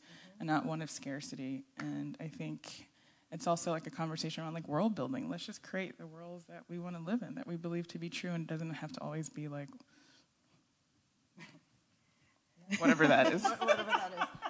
I think there's also a sense of, you know, when you have a challenging situation, you can confront it head on, and you can also sidestep it and be like, fine, you can have these other narratives that are blah, or, you know, whatever, we've heard them over and over again, and be like, and, right? So the conjunction is, and we can do these other things. So, and we're not, and I guess one of the things that technology can do is actually say, if we democratize these spaces, then we don't have to necessarily appeal to just this, that we can do our own thing and make it very much our own, and it still lives on the same equal footing as other narratives. So I feel like that's part of the energy and dynamic, and it is true. It's like, it's not Facebook where all you're doing is complaining, right? We're not just complaining about what we feel like is a stagnant status quo, but saying, I actually have this really awesome thesis about how to make it better. So, yeah. Great. Last questions? Yes. I'm curious. Thank you very much for the very intellectual conversation. I really enjoyed it. I have a kind of high-level question about any of you have a good recommendation on a framework to balance making change and making profit? I love your thought process of tapping into the market and capital to bring in sustainability financially and feed into the creative ecosystem. But do you have a framework that we can look into? Are there people we can follow to continue the learning? Oh, yeah, go first. Well, I mean, there's now kind of the structure, and I don't really know how, in terms of whether or not it's trending in popularity, is this idea of also setting up B corporations, right, where you have something. Aha! See, ta-da! So, you know, something like that, I think, can again, you know, from the very beginning of the origins of the organization, think about that you have, you know, very sophisticated equity missions in addition to making a profit. I think for the app that we're working on right now, one of the things that we're absolutely thinking about is how do we create models so that money flows to the creators of these stories, so that it's not actually the company that basically says we own all your information and therefore we control everything and they get the money, but it is really like, where are the vectors we can create to actually bring the money back? And that's absolutely possible. That still has, you know, profit at its, you know, as one of its goals. One organization is called Zebras Unite. I wanted to see how they talk about themselves, but Zebras Unite calls, can I talk? Zebras Unite calls for a more ethical, inclusive movement to counter existing startup and venture capital culture. So the idea of zebra is the opposite of the unicorn, you know, in startup world. Amazing women lead it. We actually brought some of them to our salon. So they publish a lot of resources. SOCAP is also a good resource. They have an annual conference. They talk about sort of what is social impact funding and investment. And yeah, we have our public benefit corporation certification, and this cooperative model, we're working with lawyers in Denver right now to figure out what a multi-stakeholder cooperative looks like, whereby, you know, the the arts world. It's like the intellectual property conversation, all of that. Like, we're producing art, and yet artists are never getting really compensated for their work. But if these multi-stakeholder groups are all owners and co-managers of Crux, right? So it's not about Lauren and I, my co-founder, sort of making a lot of money. It's about how do we all sort of split that and support that success. So if one artist is putting content up on our platform, we all benefit from that. And so we would have different stakeholder groups like artists, Black Arts Organization, technologists, investors. So we're really coming up with this interesting model. So I would love to just stay in touch with you and share resources as I'm learning to. And maybe our website at some point will have some of those resources listed. We're beefing up our website. So, yeah. Do you want to do your website? Crux.black. Thank you very much for this conversation, Thank Delphina, you. Susie. Thank you very much, everybody. So we have one last speaker, which I will introduce as Susie and Delphina exit at their will. So I would like to introduce as our last speaker, Ahamefalo Oluo, Seattle musician, writer, comedian, filmmaker. I'm sure he's not a stranger to most of you from Seattle. He was also the first artist in residence here at Town Hall, I believe. So I'm going to hand the stage over to Aham. Thank you.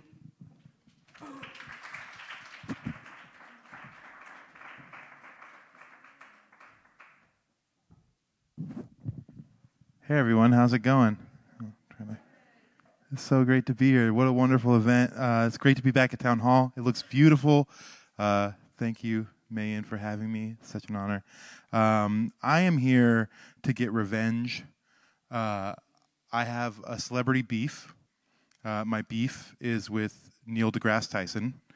And I know that sounds like the setup to a joke, and there is a joke involved, but the beef itself is very real. Neil deGrasse Tyson insulted me specifically.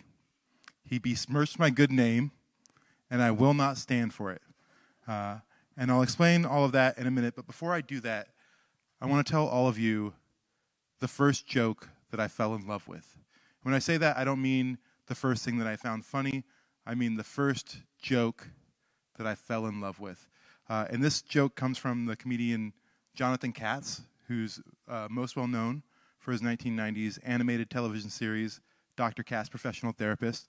But this joke actually comes from an earlier stand-up special of his from the early 90s. I must have been somewhere between 10 and 12 when I first heard this joke. So this is it. A young polar bear comes home from school. True story. And he goes up to his dad, and he says, "Dad, am I a real polar bear?" And his dad says, "Yeah, what are you talking about? Of course, go in the other room." And the young polar bear goes into the other room, and he goes up to his mom. And he says, "Mom, am I a real polar bear?" She says, "Of course, honey, of course you are." And he says, "So I just want to get this straight. I am 100% polar bear. You and Dad are both 100% polar bear, and everyone in our family going back forever is 100% polar bear." And the mom polar bear is like, "Yeah, that, of course. Why do you keep asking these questions?" And the young polar bear says, "'Cause I'm fucking freezing."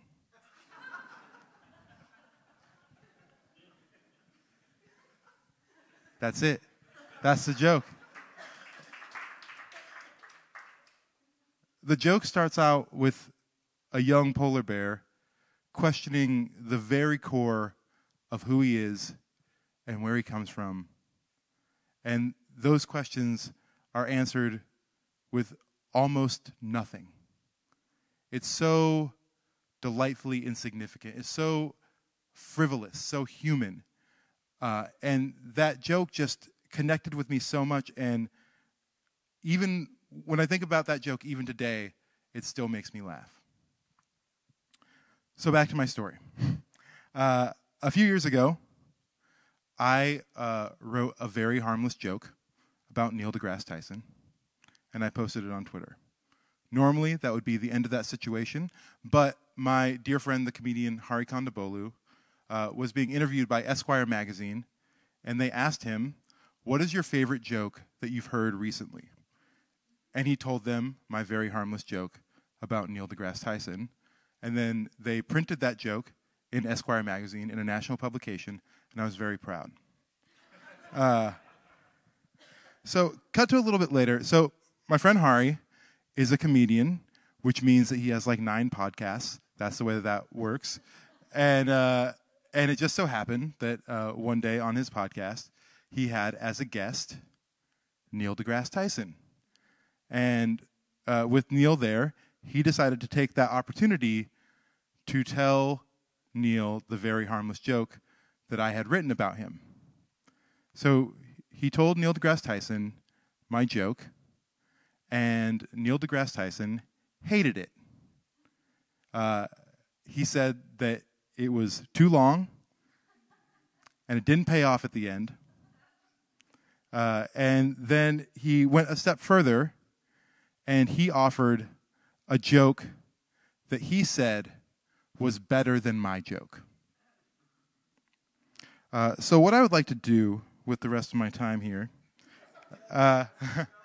is I would like to, no heckling at a symposium. I would like to share Neil deGrasse Tyson's joke that he says is better than my joke. And then I'm going to share my joke about Neil deGrasse Tyson, and I will let you decide which is a better joke. Okay, so here is the joke that Neil deGrasse Tyson said is better than my joke. Why can't you trust atoms? Does anyone know this one? They make up everything. Yeah, that's absolutely correct. They make up everything. Now, it is not a coincidence that some random Yahoo in the audience knew the answer to that joke. It is what's called a street joke. It was written 100 years ago and has since lived on the inside of candy wrappers and on science teachers' walls since that time, and it is of no significance. So now I would like to share the joke that I wrote, and I know what you're thinking. This has been a very long, strange story. There's no way that your joke about Neil deGrasse Tyson, that Neil deGrasse Tyson didn't even like, is going to live up to all the hype that you've given it here. But I disagree with you. I think that even with all this, I will tell you this joke, and it will do everything that it's intended to do. Okay. So this is my joke. What do you call Neil deGrasse Tyson pouring champagne all over his naked chest? An astrophysi tits. That's right, Neil. That's right, Neil. No one laughed at your dumb atom shit. Again, this isn't really so much of a talk. It's more about revenge and going around and taking every opportunity to tell Neil deGrasse Tyson to stay in his lane. Thank you very much, everyone.